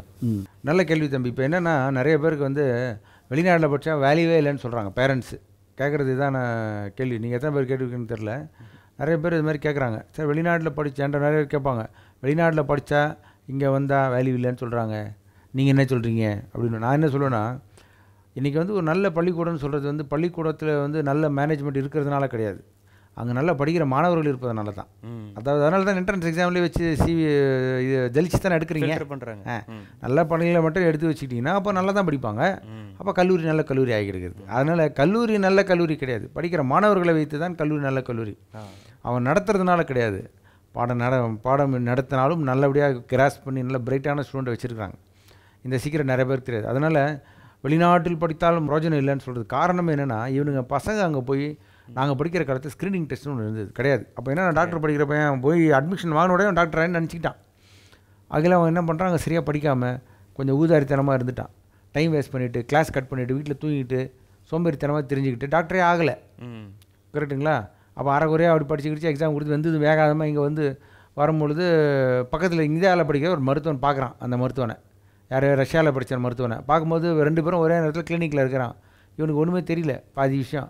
அவன் பார்த்தா அவன் முக்கிய கஷ்டப்பட்டு டிஎன்பிசி எக்ஸாமில் ஃபுல் மார்க் எடுத்து என்ட்ரன்ஸ் எக்ஸாமில் நிறைய 200 மார்க் எடுத்து அவன் கஷ்டப்பட்டு நல்லா படித்து அனாட்டமி பிசியாலஜி மனப்பாடமாக ரொம்ப தீவிரமாக படித்து விழுந்து கஷ்டப்பட்டு அவ்வளோ காம்படிஷனில் கஷ்டப்பட்டு படித்த ஒரு மாணவன் வந்து அவன் எவ்வளோ படிச்சிருப்பான். இது வந்து நம்ம பசங்க 50% மார்க் இருந்தால் போதும் அப்படின்னு போயிடுறாங்க. போயிட்டு அங்கே போயிட்டு படிச்சு இங்கே வரும்போது பார்த்தா 2 பக்கத்தில் வரும்போது அவன் இவ்வளோ டிஃப்ரென்ஸ் பார்க்குறான். இன்னையா நீலாம் ஒரு டாக்டரு அப்படின்னா அது அப்படியே பரவுது எல்லா இடத்துலையும். என்ன பரவுது, வெளிநாட்டில் படித்தா அப்போ வேஸ்ட்டு அப்படின்னு நினச்சிட்டு இருக்கான். வெளிநாட்டில் படிப்பு வேஸ்ட்டு கிடையாது, இவன் படிக்க போனவன் வேஸ்ட்டு. அதனால தான் இந்திய அரசாங்கம் இன்றைக்கி ரொம்ப அற்புதமான ஒரு வேலையை கொண்டு வந்துக்கிறான். படித்து முடிச்சியா இங்கே வா தேர்வு எழுது. இப்போ என்ன சொல்கிறான், நீ படிக்க போனாலும் ஒரு தேர்வு எழுதுன்றான். நீட் எக்ஸாம் எழுதி பாஸ் பண்ணால் தான் நீ வெளிநாட்டுக்கு போக முடியும். ஏன்னா சும்மா 50%லாம் வெளியே போயிடறானுங்க. நீ நீட் எழுதி பாஸ் பண்ண கூட நீ வக்கீலண்ணா, நீ என்ன அங்கே போய் மருத்துவம் படிக்க போகிற, அது மருத்துவம் படித்ததுக்கப்புறம் என்ன ஸ்க்ரீன் டெஸ்ட் நீ ஃபெயில் ஆகிடுவில்ல. அதனால் 2 எக்ஸாம் 2 செக் போஸ்ட்டு தாண்டி தான் இன்றைக்கி வெளிநாட்டுக்கு சென்ற ஒரு மாணவன் மருத்துவனாகவே முடியும் இந்தியாவில். அப்போ வெளிநாட்டில் படிக்கிற மாணவருக்கும் இந்தியாவுக்கு படிக்கிற மாணவருக்கும் எந்த வித்தியாசமும் இருக்காது. அதை தான் முயற்சி பண்ணுறாங்க. அப்படி அதையும் மீறி அவனால் படிக்க முடியல அப்படின்னும்போது அந்த தேர்வு எக்ஸாம் இன்னொரு 2 சான்ஸ் கொடுக்குறாங்க. நான் மறுபடியும் சொல்கிறேன், அங்கே ஊரில் படிப்புகள் வந்து master of doctor of medicine சொல்லுவாங்க, எம்டி. இங்கே MBBSன்னு சொல்லுவோம், bachelor of medicine, bachelor of science. இதை விட ஆக்சுவலாக ரொம்ப அருமையாக நடத்துகிறாங்க. பாடங்கள் அதிகம். இங்கே 100 பேர் வச்சு நடத்துகிற கிளாஸில் அங்கே 10 பேர் தான் வச்சு கிளாஸ் நடத்துவோம். உலக பட்டியலில் பார்த்தீங்கன்னா சிறந்த மருத்துவ கல்லூரிகள் பட்டியலில் பார்த்தீங்கன்னா வெளிநாடுகளில் இருக்கிற கல்லூரிகள் தான் அதிகமாக ஒழிய இந்தியாவில் இருக்கிற கல்லூரிகள் 100 பட்டியலே வரல. இந்தியாவிலே ரொம்ப தலைச்சிறந்த மருத்துவ கல்லூரி பார்த்தீங்கன்னா எய்ம்ஸ்னு சொல்லுவோம், டெல்லியில் இருக்குது, all India institute of medical science. அது தலைச்சிறந்த 100 மருத்துவ பல்கலைக்கழக பட்டியலே வரலையே உலக பட்டியலில். ஏன்? குவாலிட்டி அங்கே அதிகமாக இருக்குது, இங்கே அதிகமாக குறைவு. ஆனால் செல்கின்ற மாணவன் குவாலிட்டி கம்மியாக இருக்கிறான். அதனால் ஆமாம், தங்கத்தை அடிச்சிங்கன்னா தான் நல்ல அழகாக வரும். அது நீங்கள் போட்டு செங்கல் அடிச்சுக்கிட்டு இருந்தீங்கன்னா என்ன வரும்? செங்கல் தான் வரும். குவாலிட்டி ஆஃப் எஜுகேஷன் தப்பாக சொல்கிறது தப்பு. முதல்ல அங்கே படித்தாலும் இங்கே படித்தாலும் நம்ம ஊரில் இருக்கிற தேர்வு எழுதிங்கன்னா இங்கே மருத்துவன் ஒருவேளை அவங்க வெளிநாட்டுக்கு UK USன்னு போனான்னா அந்தந்த ஊர்லேயும் அவன் தேர்வு வைக்கிறான். ஸ்க்ரீனிங் டெஸ்ட்டுன்னு சொல்கிறோம் இல்லையா, அதுமாதிரி இப்போ டிரைவிங் டெஸ்ட் 8 போர்டுன்றான்ல, அவர் போர்டு 8 போட்டால் அவனுக்கு லைசன்ஸ் கொடுத்துட்றேன், காசு கொடுத்துலாம் வாங்க முடியாதாங்க. அதனால் தம்பி ரெண்டுமே ஒன்று தான், அதை பற்றி எதுவும் கவலைப்படணும். வெளிநாட்டுக்கு போகிறவங்க தைரியமாக போங்க. டாக்டர் படிக்கணும் ஆர்வம் இருக்குது, 60 லட்சம் இல்லை டொனேஷன் கொடுக்க. நீட் எக்ஸாமில் 600க்கு 550 மார்க்கு மேலே எடுக்க முடியல, ஒரு வருஷம் எடுக்க முடியல, 2வது வருஷம் முயற்சி பண்ணுறேன் அதுலேயும் எடுக்க முடியல. அப்படின்னா உனக்கு 2வது ஆப்ஷன் வெளிநாடு மட்டும்தான். உன் தலையெழுத்து இதில் அங்கே சரியில்லை நொட்டன்னு சொல்லிவிட்டு நம்ம வாழ்க்கை வீண் பண்ணக்கூடாது. இதுமாதிரி நிறைய பேர் பண்ணுறீங்க. பெற்றோர்கள் யாராவது கேட்டாருங்கன்னா நான் சொல்கிறேன், நான் சும்மா உட்காந்து ரீநீட்டுன்னு போட்டு அதை அப்படியே சுற்றிக்கிட்டு வாழ்க்கை வீணாக்காமல் பிள்ளைக்கு ரொம்ப ஆர்வமாக இருக்கிற பிள்ளை தானே 500 மார்க் எடுக்கிறான், அவனுக்கு ஆனால் இந்த ஊரில் சீட்டு இல்லையே. எனக்கு 0.25 இங்கே சீட்டு கொடுக்கலங்க. கரெக்ட். 0.25 மார்க்கில் எனக்கு கீழ்ப்பாக்கம் மெடிக்கல் காலேஜில் சீட்டு இல்லை, லிஸ்ட்டில் பணம் இல்லை. நான் ஸ்கூல் ஃபஸ்ட்டு பயாலஜியில், நான் டாக்டர் ஆகிறதுக்கு தகுதி உள்ள மாணவன் தானே. கண்டிப்பாக. எனக்கே இந்த தமிழகம் எனக்கு மருத்துவ சீட் கொடுக்கல 1993. ஆதங்கப்படவில்லையா? நானும் ஆதங்கப்பட்டேன். எங்கள் அப்பா அழுதார், கதறினார். அப்படி இருக்கும்போது வெளிநாட்டை நான் அண்ணன் நேரம் அலட்சியப்படுத்தி அங்கே இருக்கிற டிகிரிக்கும் இங்கே இருக்கிற டிகிரிக்கும் வித்தியாசமாக இருக்குது, அங்கே சரியில்லை அப்படின்னு சொல்லி நான் பின்வாங்கியிருந்தா இன்று நான் ஒரு மருத்துவனாக இருக்க முடியாது. என்னை போல் ஒரு ஆயிரக்கணக்கில் மருத்துவர்களாக இருக்கிறார்கள். மருத்துவர் ஆகாமல் போனவன் இருக்கிறான். எல்லா ஸ்கூல்லையும் லாஸ்ட் பெஞ்சுன்னு ஒன்று இருக்கும், எல்லா ஸ்கூல்லையும் கிளாஸ்லையும் இருக்குல்ல சார் தம்பி. அந்த லிஸ்ட்டில் நம்ம இல்லையே. மருத்துவனாக ஒரு ஆர்வம் உள்ள மாணவன் வெளிநாட்டை கட்டாயம் தேர்ந்தெடுங்க. இந்த காரணத்துக்காக, இந்த டிகிரி வேரியேஷன் காரணத்துக்காக ஒரு நாள் நீங்கள் அதை தடைப்படாதீங்க, மிஸ் பண்ணாதீங்க. ரொம்ப அருமையாக சொன்னார் சார். அதேமாதிரி எனக்கு ரொம்ப முக்கியமான ஒரு கேள்வி என்னென்னா, நிறைய இப்போ இன்டர்நெட்லாம் இப்போ வந்ததுனால வெளிநாட்டு நிறைய பசங்களுக்கு தெரியுது எந்த யூனிவர்சிட்டி பெஸ்ட்டு அப்படின்னு. ஸோ நல்ல ஒரு யூனிவர்சிட்டியை தேர்ந்தெடுக்கிறது பெஸ்ட்டா, இல்லை ஒரு நல்ல ஒரு ஏஜெண்ட்டை தேர்ந்தெடுக்கிறது நல்லதா? நல்ல பல்கலைக்கழகத்தை தேர்ந்தெடுத்துக்க பெஸ்ட்டா, நல்ல ஒரு ஏஜெண்ட்டை தேர்ந்தெடுத்து. இது எப்படின்னா, நல்ல மணப்பெண்ணை தேர்ந்தெடுப்பது பெஸ்ட்டா, நல்ல புரோக்கரை தேர்ந்தெடுப்பது பெஸ்ட்டா அப்படின்னு கேட்குற மாரி ஒரு கேள்வி. நல்ல மணப்பெண் காதலித்தே கல்யாணம் பண்ணிக்கலாம், புரியுதுங்களா? நல்ல ஒரு மணப்பெண்ணை தேர்ந்தெடுக்கிற தகுதி நமக்கு இருந்ததுன்னா புரோக்கரே தேவையில்லையே, கரெக்டாக? ஆனால் இது வெளிநாடுன்னும் பொழுது நிறைய பிரச்சனைகள் இருக்குது தம்பி, அசால்ட்டாக போயிட முடியாது. இப்போ நம்ம ஊர் பக்கத்து வீட்டு இப்போ 12ஆம் கிளாஸ் பையன், என்ன 17 வயசு பையன், அதிகபட்சம் எவ்வளோ தூரம் அனுப்புவீங்க? பக்கத்தில் இருக்கிற நாடார் கடைக்கு அனுப்புவோம். அதுக்கப்புறம் கொஞ்சம் தள்ளி போனால் போத்தீஸுக்கு அனுப்புவீங்க. வெளியூர் வீட்டுக்கு அனுப்பும்போது யோசிப்பீங்க. பெண்களாக இருந்தால் அதை கூட கிடையாது, கரெக்டாக வீட்டை விட்டே அனுப்புறது கிடையாது. அதனால் இவ்வளோ யோசிக்கிற தமிழகத்தில் நான் சொல்கிறேன். ஸோ இப்படி இருக்கும்பொழுது வெளிநாட்டுக்கு சென்று படிக்கணுன்னா நீங்கள் தனியாக முயற்சி பண்ண முடியும். எல்லா கல்லூரிகளும் வாங்க தான் சொல்லுது. ஆனால் நீங்கள் அங்கே போய் நிறைய பிரச்சனை, விசா இருக்குது, பாஸ்போர்ட் இருக்குது. ஆகையால் நல்ல ஒரு ஏஜெண்ட் அப்படின்னு சொல்லுவோம், புரோக்கர் சொல்லக்கூடாது, நல்ல ஒரு ஏஜெண்ட். இப்போ ஏஜென்ட்ஸ் கூட இல்லைங்க, டைரெக்டாக அந்த யூனிவர்சிட்டியை ரெப்ரசன்டேட்டிவ்ஸ்னு வச்சுருக்கிறாங்க. அதாவது ஏஜெண்ட்டுங்கிறது கைமாற்றி விடுற ஒரு தரகரை போல், இந்த பக்கம் வாங்கி இந்த பக்கம் விட்டுருவான், அதுக்கப்புறம் அவனுக்கு கண்டுக்க மாட்டான். ஆனால் பிரதிநிதிகள் சொல்லி சில கம்பெனிஸ் இருக்கும், அந்த கம்பெனிஸ் தான் நீங்கள் நாடணும். அவங்க பார்த்தீங்கன்னா ஒரு ஒப்பந்தம் போட்டிருப்பாங்க அந்த கல்லூரியோடு. அந்த ஒப்பந்தம் போட்டதுனால அவங்க படிக்கிற காலம் ஒரு எடுத்துக்காக இன்றைக்கி ஒரு 5.8 வருஷம் 5 வருஷம் 8 மாதம் வெளிநாட்டில் படித்தா தான் ஒரு மருத்துவர் ஆக முடியும். ரஷ்யாவில் நான் படித்த ரஷ்யா பற்றி சொல்லிகிட்டு இருக்கேன்.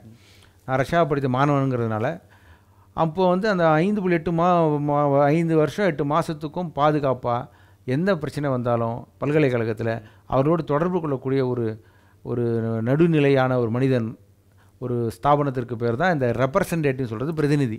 அப்படிப்பட்ட பிரதிநிதிகளை நீங்கள் தேடி செல்லணும். வெளியே ஏஜென்ட்டுகள்மார்கள் புரோக்கர்மார்களுக்கு போகக்கூடாது. ஸோ அதை நீங்கள் அறிந்து கொள்ள வேண்டும். அப்போ என்னென்னா, ஒரு ஆள் நான் வெளிநாட்டுக்கு அனுப்புகிறேன்னு சொன்னால் அந்த கல்லூரிக்கும் உனக்கும் ஒப்பந்தம் இருக்கிறதா அப்படின்னு நீங்கள் கேட்டு பார்த்து அப்படி அனுப்புகிறது தான் பெஸ்ட்டு. தனியாக போகிறதுங்கிறது நல்ல காரியம் இல்லை. நல்ல கல்லூரி இருந்தாலும் நீங்கள் போகிற வழியிலே நிறைய பிரச்சனைகள் ஆகிடும். நல்ல சிறந்த கல்லூரியாக இருந்தாலும் நல்ல ஒரு சிறந்த பிரதிநிதியை நீங்கள் நாடி செல்வது தான் சிறந்த வழி என்பது தான் என்னுடைய பதில். Okay sir. இப்போது ரஷ்யாவில் தான் சார் நீங்கள் படிச்சிங்க. இப்போ ரஷ்யாவுக்கும் உக்ரைனுக்கும் இப்போ வார் போயிட்டுருக்கு. இப்போது ரஷ்யாவுக்கு அனுப்பக்கூடியது பாதுகாப்பா? உங்களோட அபிப்பிராயம் என்ன? ஆக்சுவலாக வார் ரஷ்யாவில் நடக்கலை, போர் ரஷ்யாவில் இல்லை. இது வந்து அவன் என்ன சொல்கிறான்னா சிறப்பு இராணுவ நடவடிக்கைன்னு சொல்லிட்டு நடத்திக்கிட்டு இருக்காங்க. உலகம் வந்து போருன்னு சொல்லிக்கிட்டு இருக்கு. One mens armies, one mens terrorist, other mens ஹீரோன்னு சொல்லுவாங்க. அதாவது ஒருவனுக்கு தீவிரவாதியாக இருப்பான், அவனுக்கு அது ஹீரோவாக இருப்பாங்க. இந்த இடத்துல வந்து ரஷ்யாக்குள்ளே வார் கிடையாது. அதில் இன்று நீங்கள் ரஷ்யாவுக்குலாம் படிக்கணுன்னா கட்டாயம் படிக்கலாம். இதெல்லாம் ஒரு தப்பான இன்ஃபர்மேஷன்ஸு. ரஷ்யாவில் வந்து நிறைய நீங்கள் சொல்லலாம் சார் அமெரிக்காவுக்கும் ரஷ்யாவுக்கும் போர் இருக்குதே, அவன் ஏதாவது திடீர்னு கொண்டு போட்டானா அப்படின்னு நீங்கள் நினைக்கலாம். கரெக்டுங்களா? அது எப்படின்னா சுனாமி திடீர்னு இப்போ புதுச்சேரியில் வந்துருச்சுன்னா அந்த மாதிரி அது விஷயம். சுனாமி திடீர்னு சென்னை பீச்சில் வந்துருச்சுன்னா மெரினாவில் அந்த மாதிரி ஒரு விஷயம் தான் நான் சொல்கிறது. ஆனால் எந்த நேரம் வரலாம் இல்லைங்களா? சுனாமி வரலாம் இல்லை, இன்றைக்கும் வரலாம், நாளைக்கு வரலாம், எப்போ வேணால் வரலாம்.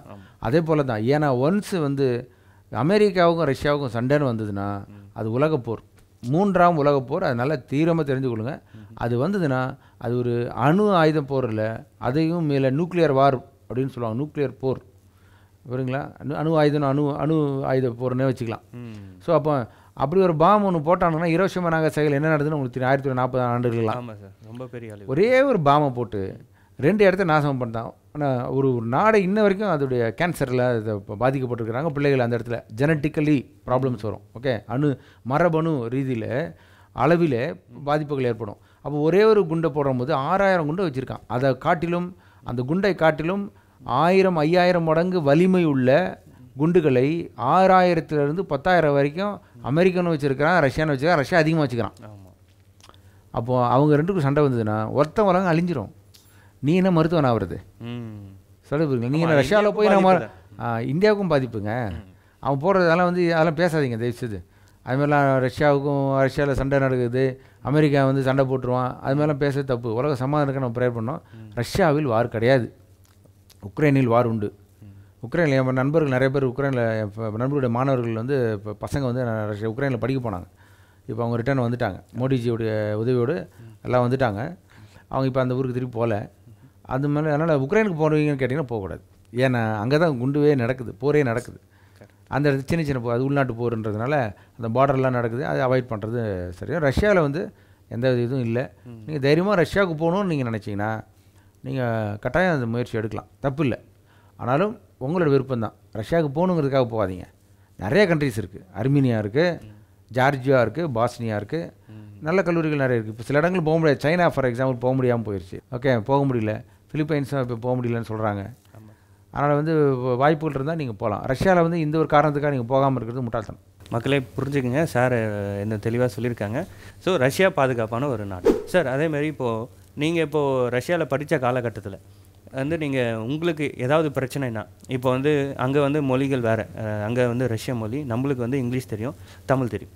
இப்போ அங்கே உங்களுக்கு ஏதாவது பிரச்சனைகள் இல்லை, உங்களுக்கு அந்த பாட விஷயங்களில் ஏதோ ஒரு பிரச்சனை, உங்களுக்கு ஏதோ ஒரு மிஸ்டேக்கில் உங்கள் மார்க் ஏதோ இதாகிடுச்சு, உங்களுக்கு அங்கே பிரச்சனைகளில் யார் உங்களுக்கு அங்கே ஹெல்ப் பண்ணுவா மொழி தெரியாத ஒரு இதில்? இது நல்ல அதான் பிரதிநிதிகள். நான் முதலே சொன்னேன் இல்லையா, பிரதிநிதிகளோடு நீங்கள் போனீங்கன்னா அந்த பிரதிநிதிகள் நீங்கள் படிக்கிற காலம் முழுவதும் உங்களுக்கு ஏதாவது உதவினா ஹெல்ப் பண்ணுவாங்க.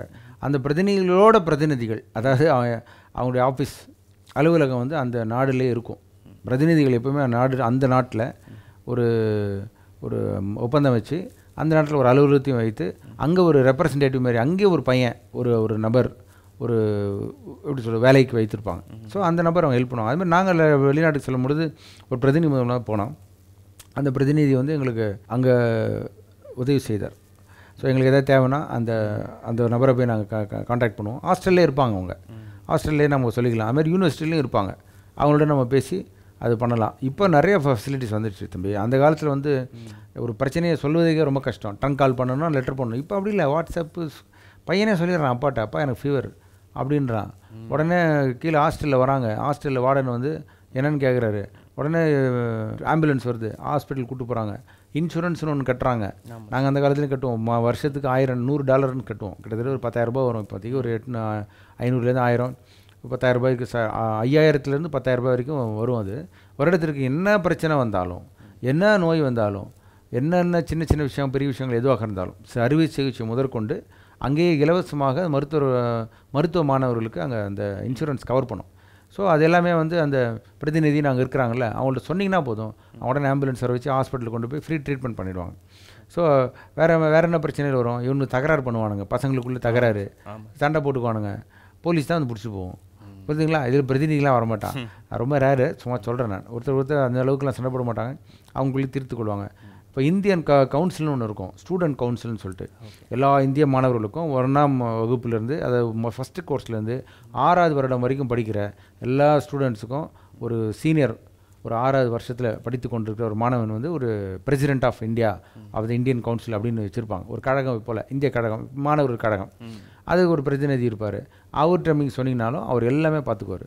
என்ன சின்ன விஷயம் இருந்தாலும் பெரிய விஷயம், ஏதாவது பிரச்சனை, பெற்றோர்கள் இந்தியாவிலேருந்து வரணும் அப்படின்னா அவங்க ஹெல்ப் பண்ணுவாங்க, விசாவுக்கு ஹெல்ப் பண்ணுவாங்க, பையனை இங்கேருந்து அங்கே அனுப்புனாலும் அவங்க ஹெல்ப் பண்ணுவாங்க. ஸோ இப்படி இந்தியர்களுக்கென்று ஒரு கழகம் உண்டு. இப்போ இந்தியன் எம்பசின்னு ஒன்று இருக்குது அடுத்தது, அதாவது இந்திய தூதரகம். இப்போ ரஷ்யாவில் எடுத்துக்கிட்டிங்கன்னா மாஸ்கோவில் இருக்குது, அர்மீனியான்னு எடுத்துக்கிட்டிங்கன்னா அந்த ஊர்லேயும் இருக்குது ஒன்று. நிறைய பேர் போகிறாங்க. இப்போ சைனான்னு எடுத்திங்கன்னா சைனாலையும் இருக்கும். அந்தந்த நாடுகளில் இந்திய தூதரகங்களில் ரொம்ப கிரிட்டிக்கல் ஸ்டேட்ஸ், அவ்வளோ தூரம் போய் அங்கே போகணுன்னு அவசியமே இல்லை. எடுத்துக்காட்டாக இப்போ உக்ரைனில் வார் வந்தது, எல்லாம் இந்திய தூதரகம் வழியாக தான் இங்கே வந்தாங்க, ரிட்டர்ன் வந்தாங்க. ஸோ அந்தமாதிரி கேசஸில் அதுமாதிரி பண்ணுறாங்க. சில பேர் யாராவது ஏமாந்துட்டாங்க, ஏதாவது ஒரு கல்லூரியில் வந்து இவங்க பணம் கொடுத்து யாரும் இவங்களை ஏமாற்றிட்டாங்கனாலும் அங்கே போய் கம்ப்ளைண்ட் பண்ணலாம். ஸோ அதனால் அந்தளவுக்கு போக வாய்ப்பு இல்லை. சின்ன சின்ன பிரச்சனைகளை ஹாஸ்டல்லையே பசங்க ஈஸியாக நிவர்த்தி செய்துக்கிறாங்க இந்த காலத்தில். அந்த காலத்தில் வந்து நாங்களே தான் மேக்ஸிமம் நாங்களே பண்ணிக்குவோம். எங்களுக்கு ஒரு கவுன்சில் சொன்னோம் இல்லையா, ஸ்டூடெண்ட் கவுன்சிலர், அவர் வந்து அந்த சீனியர் எங்களுக்கு ஹெல்ப் பண்ணுவார் ஃபுல்லாக. இன்னொன்று மாணவர்களுக்கு வந்து இப்போ நான் வர ஃபஸ்ட்டு கோர்ஸ் படிக்கிறேன்னா 2வது கோர்ஸ் படிக்கிறான், ஒரு வருடத்துக்கு முன்பாகவே வந்தவன் அவன் ஹெல்ப் பண்ணுவான். வெளிநாட்டுக்கு போய் நீங்கள் வந்து இந்தியர்களுக்குள்ளே, வெளிநாட்டில் வாழ்கின்ற இந்தியர்களுக்குள்ளே இருக்கிற ஒரு ஒற்றுமை நீங்கள் இந்தியாவில் நீங்கள் பார்க்க முடியாது. ஆட்டோமேட்டிக்காக ஒரு தமிழனும் இந்தியா வெளிநாட்டில் போய் ரஷ்யாவில் போய் அவன் மீட் பண்ணுறான்னு வச்சுக்கோங்களேன், நல்ல நண்பர்களாக இருப்பாங்க. அதே இங்கே வேறு மாதிரி பேசுவான், நீ திருச்சிக்காரன் நான் மதுரைக்காரன்னு பேசுவான், அங்கே போனால் நான் இந்தியன் அப்படின்னு ஆயிடுவாங்க. புரியுதுங்களா? ஸோ அந்த ஒரு இதுலேயும் அவங்க ஒருத்தர் ஹெல்ப் பண்ணுவாங்க. என்னோடய அனுபவத்தில் நான் சொல்கிறேன், வெளிநாட்டில் வாழ்கின்ற எல்லா என்ஆர்ஐ பேரண்ட்ஸ் யாராக இருந்தால் உங்களுக்கு புரியும் நான் என்ன சொல்ல வரேன்னு. ஆமாம் சார், இது ரொம்ப பேரண்ட்ஸுக்கு பெற்றோர்களோட பெரிய கவலை இது, இந்த ஒரு முக்கியமான விஷயம். ஏன்னா பெற்றோர்கள் கூட இல்லாதனால யாராவது அவங்களுக்கு பாதுகாப்பு இருப்பாங்க. இந்த ஒரு மக்களுக்கு எல்லாம் உங்களுக்கு புரிஞ்சிருக்கும்னு நினைக்கிறேன் மக்களே. இப்போது டீச்சர்ஸுக்கும் ஸ்டூடெண்ட்ஸுக்கும் உள்ள ரிலேஷன்ஷிப் எப்படி, ஒரு கிளாஸில் வந்து எத்தனை பேர் அதிகபட்சம் இருக்கலாம்? நம்ம ஊரில் டீச்சர் ஸ்டூடெண்ட் ரிலேஷன்ஷிப் பார்த்தீங்கன்னா வாடா போடாங்க கூட சொல்லிடுறான் சில டைம் டீச்சரை. அந்த மாதிரிலாம் சொன்னாங்கன்னா அதுக்கேற்ற மாதிரி நடவடிக்கைகள் எடுத்து டிசி கொடுத்து அனுப்பிச்சிடறான். கரெக்டுங்களா? கரெக்ட். அதே போல் தான் அந்த ஊர்லேயும் நீங்கள் ஒழுங்காக மதிப்பு கொடுத்து நடந்தீங்கன்னா அவங்கள மதிப்பாக வச்சுப்பாங்க, மதிப்பு கொடுக்கலன்னா டிசி கொடுத்து அனுப்பிடுவாங்க. பிள்ளைகள் இன்னொன்று பெற்றோர்கள் அங்கே வந்து நீங்கள் இன்னொரு கேள்வி கேட்டிங்க, அந்த டீச்சர்ஸ் வந்து பார்த்திங்கன்னா ரொம்ப க்ளோஸ் ரிலேஷன்ஷிப்பில் இருப்பாங்க ஸ்டூடெண்ட்ஸோட. ஏன் அப்படின்னா நம்ம ஊரில் பார்த்திங்கன்னா 100-150 பேர் உட்காந்துருப்பாங்க கிளாஸில். 150 பேருக்கும் வந்து டியூஷன் நடத்துகிறதோ கிளாஸ் நடத்துகிறதோ புரியாத சொல்லிக் கொடுப்பதோ அவங்களால இயலாது. தனித்தனியாக பேர் சொல்லி கூட மறந்து பேரே தெரியாது நிறைய பேருக்கு டீச்சர்ஸ்க்கு. ஆனால் இங்கே வந்து ஒவ்வொரு பள்ளியிலையும் ஒவ்வொரு கிளாஸ்லையும் 10 பேர் தான் உட்காந்துருப்போம் நாங்கள். ஸோ அந்த 10 பேருன்னா என் பேர் அவங்களுக்கு தெரியும், 10 பேரோட பேரும் தெரியும், பக்கத்துலேயே நாங்கள் பேசி இது பண்ணுவோம். ஸோ ரொம்ப க்ளோஸாக இருப்பாங்க. அது ஒரு அட்வான்டேஜ். ஃபாரின் எஜுகேஷனில் அட்வான்டேஜ் தாங்க, கிளாஸில் வதன்னு இருக்க மாட்டாங்க. அவங்க வந்து பாடத்தை உண்மையாக நடத்துவாங்க. நம்ம ஊரில் நடத்தலைன்னு சொல்லலை, நம்ம ஊரில் பிள்ளைகள் தான் அதிகம், பிள்ளைகளுடைய இன்புட் அதிகம் படிக்கிறதுல. அவங்க டீச்சர்ஸால் முடியாது. 150 பேருக்கு எப்படி நடத்த முடியும் தனித்தனியாக? டியூஷன் தான் வைக்க முடியும். அந்த ஊரில் அப்படி கிடையாது, 10 பேர் தானே ஒரு கிளாஸில். அதனால் அவங்களால இண்டிவிஜுவலாக தனிப்பட்ட முறையில் ஒவ்வொரு மாணவனுக்கும் தங்களுடைய அறிவை, பகுத்தறிவையும் சரி, அவங்களுடைய அறிவியல் அறிவையும் சரி, எல்லாத்தையும் அவர்களும் டைரெக்டாக கொடுக்க முடியும். அப்படியே சாரை புழிஞ்சு கொடுக்குற மாதிரி அவங்க அப்படியே கொடுப்பாங்க. நீங்கள் அப்படியே கிராஸ் பண்ணிட்டு போக வேண்டியது. அதனால தான் வெளிநாட்டில் பார்த்திங்கன்னா அதிகமாக விஞ்ஞானிகள் இருக்கிறார்கள், ஆராய்ச்சியாளர்கள் இருக்கிறார்கள், விண்வெளிக்கு செல்லுகிறவர்களும் அதிகமாக இருப்பார்கள். எல்லா துறையிலும் வல்லுநர்களாக மேலை நாடுகள் இருப்பதற்கு காரணமே ஒரு கிளாஸில் 10 பேருக்கு ஒரு டீச்சருங்கிறது தான். இந்த டீச்சர் ரேஷியோ, ஸ்டூடெண்ட் டீச்சர் ரேஷியோன்னு சொல்லுவாங்க. ஸோ அதனால் இது ஒன்று. இன்னொன்று, ரஷ்யாவை பொறுத்தவரையில் மாணவர்களை ரொம்ப தங்கமாக பார்த்துக்குவாங்க. ஏன்னா ரஷ்யர்களுக்கு இந்தியர்களாகவே ரொம்ப பிடிக்கும், இந்திய மாணவர்கள்னாவே ரொம்ப பிடிக்கும். அதனால் அந்த ஒரு ரிலேஷன்ஷிப் ஒரு அடிஷ்னல் போனஸ். சார், இப்போ நீங்கள் ரஷ்யாவில் யூஜி முடித்ததுக்கப்புறம் அங்கேயே பிஜி படிக்கிறதுக்கான வாய்ப்புகள் இருக்குங்களா? கட்டாயம் உண்டுப்பா. இப்போது நம்ம ஊரில் இருக்க மாதிரி தான். இப்போ நம்ம ஊரில் 10th முடிச்சதுக்கப்புறம் 12th படிக்கிறோம், 12th முடிச்சதுக்கப்புறம் யூஜி படிக்கிறோம், யூஜி முடிச்சோன்னா பிஎஸ்சி முடிச்சோன்னா எம்எஸ்சி படிக்கிறோம், MBBS முடிச்சா MD. அதே போல் அந்த நாடுகளும் இருக்குது, படிக்கலாம். உங்களுடைய பட்ஜெட்டை பொறுத்து இருக்குது தான். ஏன்னா வந்து அங்கேயும் என்ட்ரன்ஸ்லாம் கிடையாது. நம்ம ஊர் மாதிரி காம்படிஷன் பிஜி நீட்டு நீங்கள் வைக்கிறாங்க, அதில் பார்த்தீங்கன்னா ரொம்ப காம்படிஷன் அதிகம். அதுலேயும் நீங்கள் அதை மீறி நீங்கள் டொனேஷன் தான் கொடுப்பீங்க அப்படின்னா MBBS கூட நீங்கள் 1 கோடியில் முடிச்சிடலாம். அது 2 கோடி 3 கோடின்னு போகும் வெறும் ஒரு சீட்டுங்க. அதனால் அந்த ஊரில் அது கிடையாது. ஸோ அது ஒரு அட்வான்டேஜ். உண்மையாகவே நிறைய மாணவர்கள், இந்திய மாணவர்கள், இந்திய மருத்துவர்கள் MBBS முடிச்சுட்டு அங்கே போய் பிஜி பண்ணுறாங்க. ரஷ்யாவில் பிஜி பண்ணுறதும் இருக்குது. ஏன்னா இங்கே இல்லாத சில விஷயங்கள் அங்கே ரொம்ப டெவலப்டு, சில விஷயங்கள்லாம் ரொம்ப டெவலப்டாக இருக்கும் ரஷ்யாவில். எடுத்துக்காட்டால் பிளாஸ்டிக் சர்ஜரி, அது ரொம்ப ஃபேமஸ் ரஷ்யாவில். அது நிறைய பேர் போகிறாங்க, அங்கே போய் பண்ணுறாங்க. ஆர்த்தோபெடிக்ஸ் ரொம்ப ஃபேமஸ் ரஷ்யாவில். ஸோ அது போகிறாங்க, எலும்பு சம்மந்தப்பட்ட படிப்பு அது. ஸோ இதெல்லாம் நிறைய படிக்கலாம். நிறைய சில பேர் ரஷ்யாவில் படிச்சுட்டு லண்டன், யூகே USA அப்படியும் போகலாம் இல்லைன்னா. ஏன்னா அது ரஷ்யாவில் படிக்கிற படிப்பு அங்கே மதிப்பு இருக்குது, வேலிட் இருக்குது. அதனால் அவன் படித்து முடிச்சதுக்கு என்ன பண்ணுறான், ஒரு எக்ஸாம் எழுதுகிறாங்க. எக்ஸாம் எழுதி முடிச்சுட்டு நம்ம அங்கேயும் ப்ராக்டிஸ் பண்ணலாம். வெளிநாடுகளுக்கு காலை எடுத்து வச்சிட்டோம்னா அப்படியே சுற்றிட்டு வர வேண்டியதான், எல்லா படிப்பும் படிச்சுட்டு. அதில் இன்னொன்று சொல்கிறேன், MBBSங்கிறது வந்து ஒரு 10th ஸ்டாண்டர்ட் மாதிரி தான். நீங்கள் பிஜி கட்டாயம் படித்தா தான் 12th ஸ்டாண்டர்ட். ஸோ நீங்கள் வந்து பாதி வைத்தியம் தான் நான் சொல்லுவேன். MBBS படிச்சிங்கன்னா உங்களுக்கு தெரியும், டாக்டர் சேராக இருந்தால் நான் என்ன சொல்கிறேன்னு புரியும். காம்படிஷன்ஸ் அது மாதிரி. இன்னொன்று வந்து அப்போ தான் ஒரு முழுமையாக நீங்கள் கருதுவீங்க. இப்போ நிறைய பேர் மாணவர்கள் நான் கேட்பேன், யாராவது தெரிஞ்சவங்க வந்தாங்கன்னா, என்ன இப்போ டாக்டர் படிக்கணும்னு ஆசைப்பட்றேன் என் பிள்ளை அப்படின்னு சொல்லுவாங்க. என்ன ஆகணும் அப்படின்னு கேட்டோன்னே, கார்டியாலஜிஸ்ட், நான் வந்து ஒரு இருதய நிபுணராக மாறணும் அப்படின்னு சொல்லுவாங்க. நான் வந்து ஆப்தால்மாலஜிஸ்ட், கண் ஸ்பெஷலிஸ்ட் ஆகணும் அப்படின்னு சொல்லுவாங்க. நல்ல விஷயம் அது. அதனால் அது இப்போவுமே இருக்கும். 12th பசங்களாம் கேட்டு பாருங்கள், பெற்றோர்கள் நீங்கள் உங்கள் பிள்ளைகளை கேட்டு பாருங்கள், அவங்க சொல்லுவாங்க இதெல்லாம் ஆகணும்னு சொல்லிட்டு. அப்படிப்பட்ட மாணவர்களை கட்டாயம் நீங்கள் வெளிநாட்டுக்கு அனுப்புங்க. அங்கேயே UG PG முடிச்சுட்டு கூட நீங்கள் வரலாம். ஆனால் இங்கே வந்து ப்ராக்டிஸ் பண்ணோன்னா ஸ்க்ரீனிங் டெஸ்ட் அவசியம் இப்போ. ஏன்னா நீங்கள் அங்கே படிச்சிங்க, எங்கே படிச்சிங்கன்னு, ஏன்னா படிக்கணும்ல. நீ பாட்டு ஊரை சுற்றிட்டு வெகு வந்துட்டேன்னா கரெக்டாக மருத்துவர் 1000 பேரை கொண்டா தான் ஒரு முழு மருத்துவம்னு சொல்கிறான். நம்ம ஊரில் படித்தே நீ படிக்கிற மாணவனுக்கு, படிக்காத மாணவனுக்கு எத்தனை பேரை கொள்ளுவ நீ? 1000 பேர் 10,000 பேர் கொள்வியா? அதில் நீயும் நானும் இருந்தால் பரவாயில்லையா? சொல்லுங்கள். நீங்களும் நானும் ஒரு படிக்காத ஒரு டாக்டர்கிட்ட போய் கொள்ளணும். அதனால் ஸ்க்ரீன் டெஸ்ட் அவசியம். அதில் பிஜி படிங்க, பட் ஆனால் UG ஒழுங்காக படிங்க. அப்படி சார், நீங்கள் மிடில் கிளாஸ்ன்னு சொன்னீங்க. உங்களுக்கு ரஷ்யாவில் படித்து முடிக்க எவ்வளோ செலவாச்சு? பேரண்ட்ஸ் அதை எப்படி மேனேஜ் பண்ணாங்க? நல்ல கேள்வி தான். பெற்றோர்களுக்கு ரொம்ப பிரயோஜனமான ஒரு கேள்வி இது. நான் வந்து வெளிநாடு போய் படிப்பேனுங்கிற கனவில் இல்லை. டாக்டர் படிக்கணும்னு என்ன இருந்தது, வெளிநாட்டுக்கு போய் தான் படிக்கணுங்கிற எண்ணம் இல்லை. வெளிநாட்டில் போனாலும் செலவு ஆகுங்க. ஆனால் டொனேஷன் இல்லைனாலும், இப்போ எடுத்துக்காட்டாக நாங்கள் படிக்கும்போது டொனேஷன் 10 லட்சம் டாக்டர் படிக்க இங்கே இந்தியாவில். நாங்கள் வந்து என்னுடைய இதே நான் வெளிநாட்டில் போய் படிக்கும்பொழுது டொனேஷன் கொடுத்துட்டு அதுக்கப்புறம் வருஷம் கட்டணும். 1 லட்சமோ 2 லட்சமோ 2 லட்சம் நினைக்கிறேன். அப்போ நான் வந்து படிக்கும்போது 50,000 ரூபாய் ஃபீஸ் வெளிநாட்டில், குபான் ஸ்டேட் மெடிக்கல் யூனிவர்சிட்டி ரஷ்யாவில். டொனேஷன் கிடையாது. ஸோ 50,000 ரூபாங்கும்போது மொத்தமாக பார்த்தீங்கன்னா ஒரு 4-5 லேக்ஸில் மொத்தமாக முடிஞ்சிடும் மொத்த செலவு. ஸோ அவ்வளோதான் ஆச்சு. 4லேருந்து 5 லட்சம் தான் 93 ஆச்சு. அது அதில் வந்து எங்கள் அம்மா வந்து இந்தியன் ஓவர்சீஸ் பேங்க்கில் மேனேஜராக இருந்தாங்க. அதனால் அவங்க பேங்க் லோன் அப்ளை பண்ணாங்க.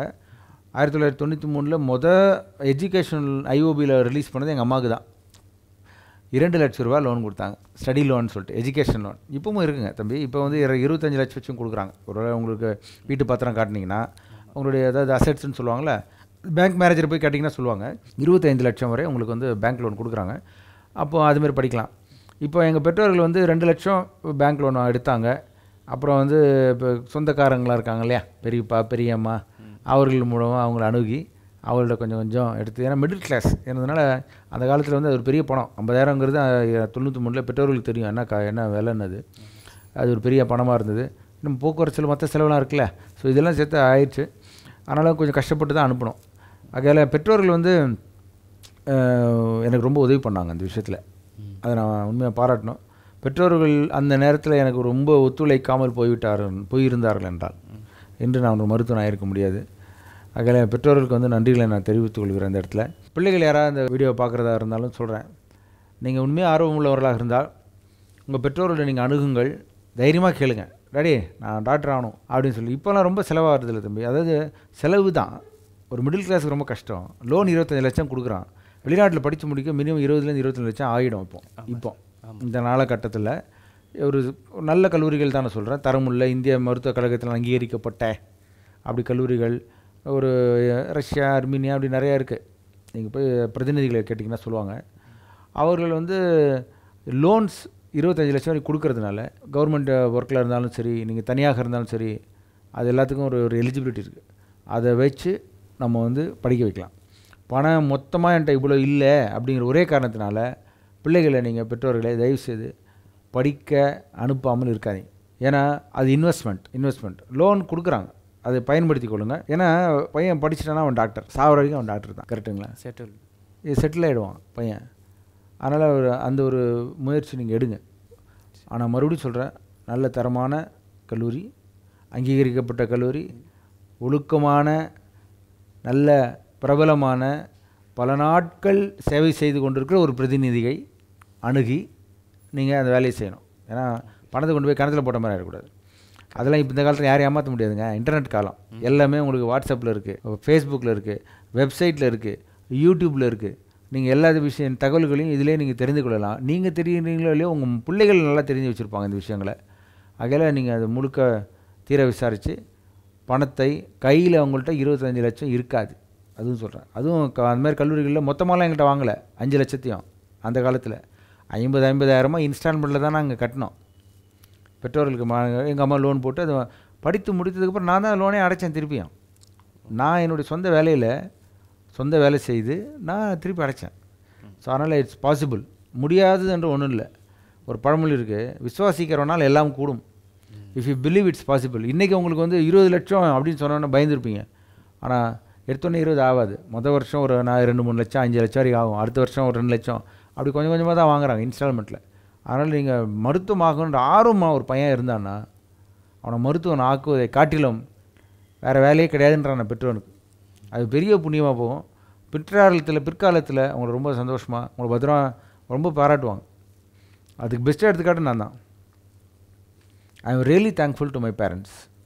என் பெற்றோருக்கு நான் வந்து ரொம்ப மனதார நான் நன்றி செலுத்துகிறேன்.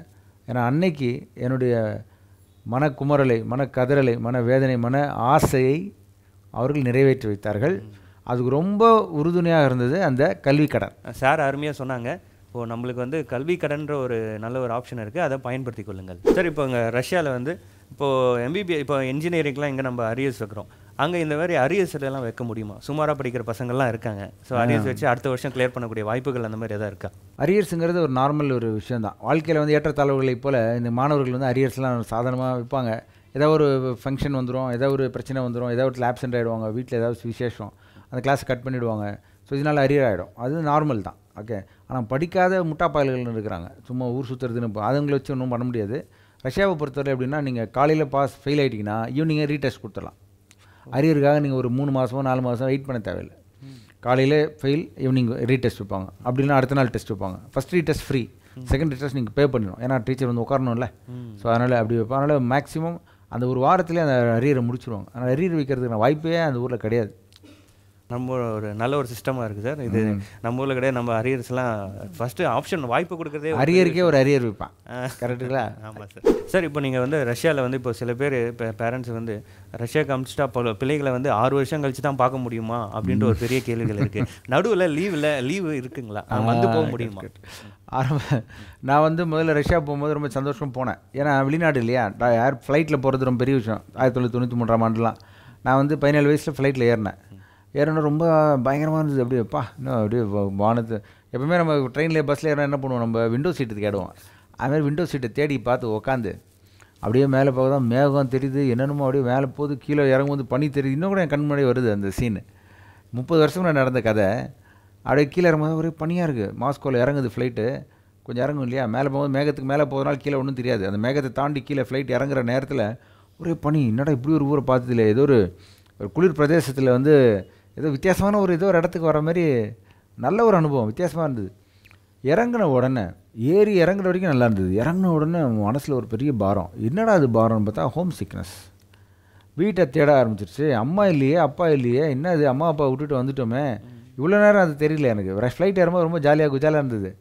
ஆஹா அப்படின்னு இருந்தது. இப்போ இறங்கணுன்னு பார்த்தா ஏதோ மிஸ் ஆகுதுன்னு சொல்லிட்டு அப்படி மனசு அப்படியே கசக்கிற மாதிரி இருந்தது. வெளிநாட்டுக்கு செல்கிற ஒவ்வொரு பிள்ளைக்கும் நான் சொல்கிறேன் இது இருக்கும். ஆனால் இப்போ கொஞ்சம் கம்மியாக இருக்கும். ஏன் சொல்லுங்கள், கரெக்டாக சொல்லுங்க பாபு. டெக்னாலஜிலாம் வந்துடுச்சு. டெக்னாலஜி உனக்கு கஷ்டமாக இருந்தால் உடனே நீ வாட்ஸ்அப்பில் பார்த்துருவில்ல. ஃப்ளைட்டில் மாஸ்கோவில் இறங்கின உடனே வைஃபை இருக்கும், போட்ட உடனே அப்பா வந்துடுவாங்க. என்னப்பா நீ அழுறது வந்து அப்பாவுக்கு முன்னாடி அழுவல, அப்பா அம்மா அப்பா பார்க்க முடியாதுங்க, கண்ணில் பார்க்க முடியாது, ஃபோனும் பேச முடியாது, ட்ரங்க் கால் போடணும், அது எங்கே போகணுன்னு யாருக்குமே தெரியாது, கையில் ஃபோனாக வச்சுருப்போம் இந்த காலத்தில். அப்போ ஃபோனும் இல்லை, ஒரே மனவேதனையாக போச்சு எனக்கு, அப்படியே கையெல்லாம் நடுங்க ஆரம்பிச்சிருச்சு மாஸ்கோ ஏர்போர்ட்டில், அவ்வளோ வேதனை. அப்போது என் பெற்றோர்கள் எவ்வளோ வேதனைப்பட்டிருப்பாங்க வச்சு பார்க்கணும். ஒரு பக்கம் மட்டும் இருக்காது, 2 பக்கமும் இருக்கும் இல்லையா. கரெக்ட். ஸோ அவங்க டெல்லி வரைக்கும் வந்து என்னை ஏற்றி விட்டாங்க. அப்போலாம் இப்போ சென்னையிலேருந்துலாம் போக முடியாது வெளிநாட்டுக்கு, இப்போலாம் சென்னையிலேருந்து ஃப்ளைட் இருக்குது ரஷ்யாவுக்கு. அப்போ சென்னை டு டெல்லி போகணும், டெல்லியிலேருந்து இன்னொரு டெல்லி ட்ரெயினில் போய் ட்ரெயின்லேருந்து அங்கேருந்து ஃப்ளைட்டு. ஸோ ட்ரெயினில் வந்தாங்க, டெல்லியில் தங்கினாங்க, எங்கள் அம்மா எல்லோரும் ஜெபம் பண்ணி அனுப்புனாங்க. இறங்கினதுக்கப்புறம் நத்திங், லெட்டர் தான் போட முடியும். லெட்டரை போட்டால் ஒரு 2 வாரம் கழிச்சு தான் போய் சேரும். எப்படி இருக்கும் பாருங்கள் அவங்க வாழ்க்கை. ரொம்ப வேதனைப்பட்டாங்க, நான் ரொம்ப கஷ்டப்பட்டேன். இப்பவும் இருக்கும், பட் ஆனால் அந்த வாட்ஸ்அப்பு, வீடியோ கால்ஸ், ஜூம் கால்ஸ்லாம் சொல்கிறாங்க, அது வந்து கொஞ்சம் ஹெல்ப் பண்ணும். பட் ஸ்டில் அது வந்து ஒரு மன வேதனை இருந்தது. ஆனால் ஒரு 2 நாளில் சரியாயிருச்சு, 2-3 நாளில் அது அப்படியே பழகிருச்சு. அப்புறம் லெட்டர்லாம் வந்தது ரொம்ப சந்தோஷமாக இருக்கும், வீட்டில் அந்த லெட்டர் வந்துடுச்சா அப்படின்னு சொல்லி ரொம்ப ஆச்சரியமாக இருக்கும். இப்போ அதே போல் பெற்றோர்கள் வந்து இந்த காலகட்டங்களில் அதை பற்றி கவலைப்பட வேண்டாம். உங்கள் கேள்வி திருப்பி சொல்லுங்கள், என்ன கேட்டீங்க? இப்போ இந்த 6 வருஷமும் அங்கேயே இருக்கணும். அதான் இல்லை இங்கே நடுவில் போக முடியும். இதுதான் என்னென்னா, அப்போ வருடம் லீவு கிடைக்கும். ஆனால் என்ன ஒரு பியூட்டினா, வருஷம் 2 மாதம் லீவ் கொடுப்பான். ஆகஸ்ட், ஜூன், ஜூலை, ஜூலை ஆகஸ்ட்னு சொல்லி அந்த நாட்களில் நம்ம ரிட்டர்ன் வரலாம், லீவில் வரலாம். அதனால் அங்கேயே இருந்து சாவ போகிறது கிடையாது. ஆனால் எங்களுக்கு அந்த 10 மாதம் என் கண்களால் எங்கள் அம்மாவை பார்க்க முடியாது, அப்பாவை பார்க்க முடியாது, ஃபோன் பண்ண முடியாது. ஃபோன் பண்ணால் ட்ரங்க் கால் தான், ஒரு நிமிஷத்துக்கு 500 ரூபா போகும், அப்போவுமே ரொம்ப அதிகம் விலை. அதனால் அது பெருசாக பண்ண முடியாது. லெட்டர் தான் நாங்கள் போடுவோம், எங்கள் மனசை ஃபுல்லாக லெட்டரில் எழுதுவோம். என்ன லெட்டர், ஏர் மெயில்னு சொல்லுவாங்க, அனுப்புவாங்க, அது வரும். ஆனால் வந்து வருஷம் வந்து லீவ் வந்துன்னா அவ்வளோ சந்தோஷமாக வரும் வீட்டுக்கு. திரும்பி வீட்டிலேருந்து லீவ் முடிச்சுட்டு போகும்போது ரொம்ப வேதனையாக போகும், திரும்பி இங்கே வர்றது சந்தோஷமாக வரும். ஏன்னா அம்மா அப்பா சாப்பாடு கிடைக்கும் இல்லையா 2 மாதம். ஆனால் இப்போ வந்து அது மாதிரி இல்லைங்க, அம்மா அப்பா சாப்பாடு தான் எனக்கு மெஸ்ஸுன்னு இருக்குதாங்க. அதே இந்தியன் சாப்பாடாக அங்கே கொடுக்குறாங்க. நாங்கள் பட்ட வேதனைலாம் அப்போ இல்லை. வாட்ஸ்அப் இருக்குது, நான் சொன்ன மாதிரி எல்லாமே அப்படியே டேரெக்டாக பேசிக்கலாம். போகிறவன் அப்படி பேசிக்கிட்டே போகிறாங்க பசங்களாம், அங்கே போகிறவன் பேசிக்கிட்டே இருக்கிறான். திடீர்னு என்னடா பண்ணிகிட்டு இருக்க, ஃபோன் அங்கே போய் ஒரு பையன்ட்ட கேட்டால், சார் அம்மா லைனில் இருக்கிறாங்க, ரசம் எப்படி செய்யுதுன்னு சொல்லி கொடுத்துனுக்குறாங்க சார்ன்றான். ஸோ இப்போ அந்த கவலையே கிடையாது. அதுவும் இல்லாமல் 2 மாதம் லீவ் கொடுக்குறாங்க, அந்த நேரத்துலையும் வரலாம். ஆனாலும் நீங்கள் நியூ இயர் உங்கள் பெற்றோரோடு இருக்க முடியாது, எங்கள் ஃபிசிக்கலாக இருக்க முடியாது. கரெக்ட். உங்களுடைய பிறந்தநாள் எப்போ வரும்னு தெரியாது. ஸோ அந்த நேரத்தில் நீங்கள் மிஸ் பண்ணுவீங்க. ஒரு 6 வருடம் நீங்கள் அதை மிஸ் பண்ணுவீங்க. ஆனால் என்னுடைய கணிப்பில் நீங்கள் ஒரு 60 வருஷம் வாழ்றீங்கன்னு வச்சுக்கோங்களேன், 100 வருஷம் வாழுங்க சொல்கிறேன். ஒரு 60 வருஷம் ஆரோக்கியம் வாழ்கிற வாழ்க்கையில் 6 வருஷங்கிறது 10%. 10% வாழ்க்கையில் இன்வெஸ்ட் பண்ணுறது 10% கம்மியாக தான் இன்வெஸ்ட் பண்ணுறீங்க. உங்கள் வாழ்க்கை நல்லா இருக்கணும் அப்படின்னும் போது அது ஒன்றுமே கிடையாது. அதனால் தைரியமாக அனுப்பலாம். பெற்றோர்களை பிரிகிறது ஒரு சில வினாடிகளாக தான் இருக்கும். இப்போ இருக்கிற காலகட்டத்துக்கு இது ஒரு பெரிய பாதிப்பை ஏற்படுத்துவதாக எனக்கு தெரியல. சார், நீங்கள் ரஷ்யாவில் படிச்சுட்டு வந்து ஒரு டாக்டர், யூகேல 4 வருஷ காலம் நீங்கள் சேவை பண்ணியிருக்கீங்க ஒரு டாக்டராக. இந்திய மாணவர்கள் டாக்டர் படிக்கணும்னு கனவோடு பார்த்துட்டு இருக்க பேரண்ட்ஸ் அண்ட் ஸ்டூடெண்ட்ஸ்க்கு நீங்கள் ஒரு அட்வைஸ் சொல்லணும்னு நினச்சா என்ன சொல்வீங்க? இந்திய மாணவர்களுக்கென்று ஒரு அட்வைஸ், தமிழ் மாணவர்களுக்கு அப்படின்னு சொல்லலாம். ஏன்னா தமிழில் நம்ம சொல்கிறதால தமிழர்கள் மாணவர்களுக்கு, தமிழ்நாட்டிலிருந்து வெளிநாடு செல்லும் மாணவ மாணவிகளுக்கு, மருத்துவம் படிக்க செல்லும் மாணவிகளுக்கு என்னுடைய கருத்து ஒன்று தான். நீங்கள் மருத்துவ ஆக வேண்டும் என்ற ஆசை இருக்கிறதா என்றதை உறுதிப்படுத்தி கொண்டு நீங்கள் கால் எடுத்து வைங்க. ஆசைன்னா சாதன ஆசையாக இருக்கக்கூடாது, பேராசையாக இருக்கணும். புரியுதுங்களா? ஜீல் அப்படின்னு சொல்லுவாங்க. You should have the zeal, I should have the passion அப்படின்வாங்கள்ல, அந்த மாதிரி அந்த ஒரு வெறித்தனமாக நீங்கள் இருந்தீர்கள் என்றால் கட்டாயம் நீங்கள் வெளிநாட்டுக்கு செல்லுங்கள். உங்கள் பெற்றோர்களை வற்புறுத்தி நீங்கள் கேளுங்க. நம்ம அதிலே சொன்னது போல் கல்வி கடன்லாம் தராங்க, பெற்றோர்களும் அதற்கு முயற்சி பண்ணி ஹெல்ப் பண்ணுங்க. ஆனால் வெளிநாடு சென்று படிக்கிறது மட்டும் இல்லை, மருத்துவனாக வேண்டும் என்ற விருப்பமே இல்லாத ஒரு மாணவனை வலுக்கட்டாயப்படுத்தி நம்முடைய ஆசைகளை நிறைவேற்ற அவர்களை படிக்க வைக்கும்போது அது அந்த அளவுக்கு ஒர்த்தாக இருக்காது. Okay sir. உள்நாட்டில் படிக்க வைங்க, அதை பற்றி பிரச்சனை இல்லை. வெளிநாட்டில் போய் படித்து சில கஷ்டங்கள் ரிஸ்கெல்லாம் எடுத்து படிக்க வைத்து ஒரு மகனையோ மகளையோ மருத்துவனாய் நீங்கள் பார்க்க வேண்டும் என்று பெற்றோர்கள் நினைத்தால் அது வந்து ஒரு நல்ல ஒரு முடிவு தராது. அப்படின்னு சொல்லி நான் என்னோடய அட்வைஸ் வைக்கிறேன். மருத்துவராக வேண்டும் என்ற ஆர்வமுள்ள மாணவனாக நான் இருந்தேன். என்னுடைய பெற்றோர்கள் எனக்கு உதவி செய்தார்கள். நான் மருத்துவனானேன். And I am happy about that. Okay, sir. And I give the same advice to the parents and the students. Okay. All the best. Students பார்க்குறவர்கள் யாராக இருந்தால் மருத்துவராகணும்னு எனக்கு ரொம்ப ஆசையாக இருக்குது சார், கரெக்டாக சொன்னீங்க அப்படின்னா கரெக்டாக உங்கள் பெற்றோர்கள் நாடுங்கள். பெற்றோர்கள் வந்து பைபிளில் ஒரு அருமையான வசனம் இருக்குது.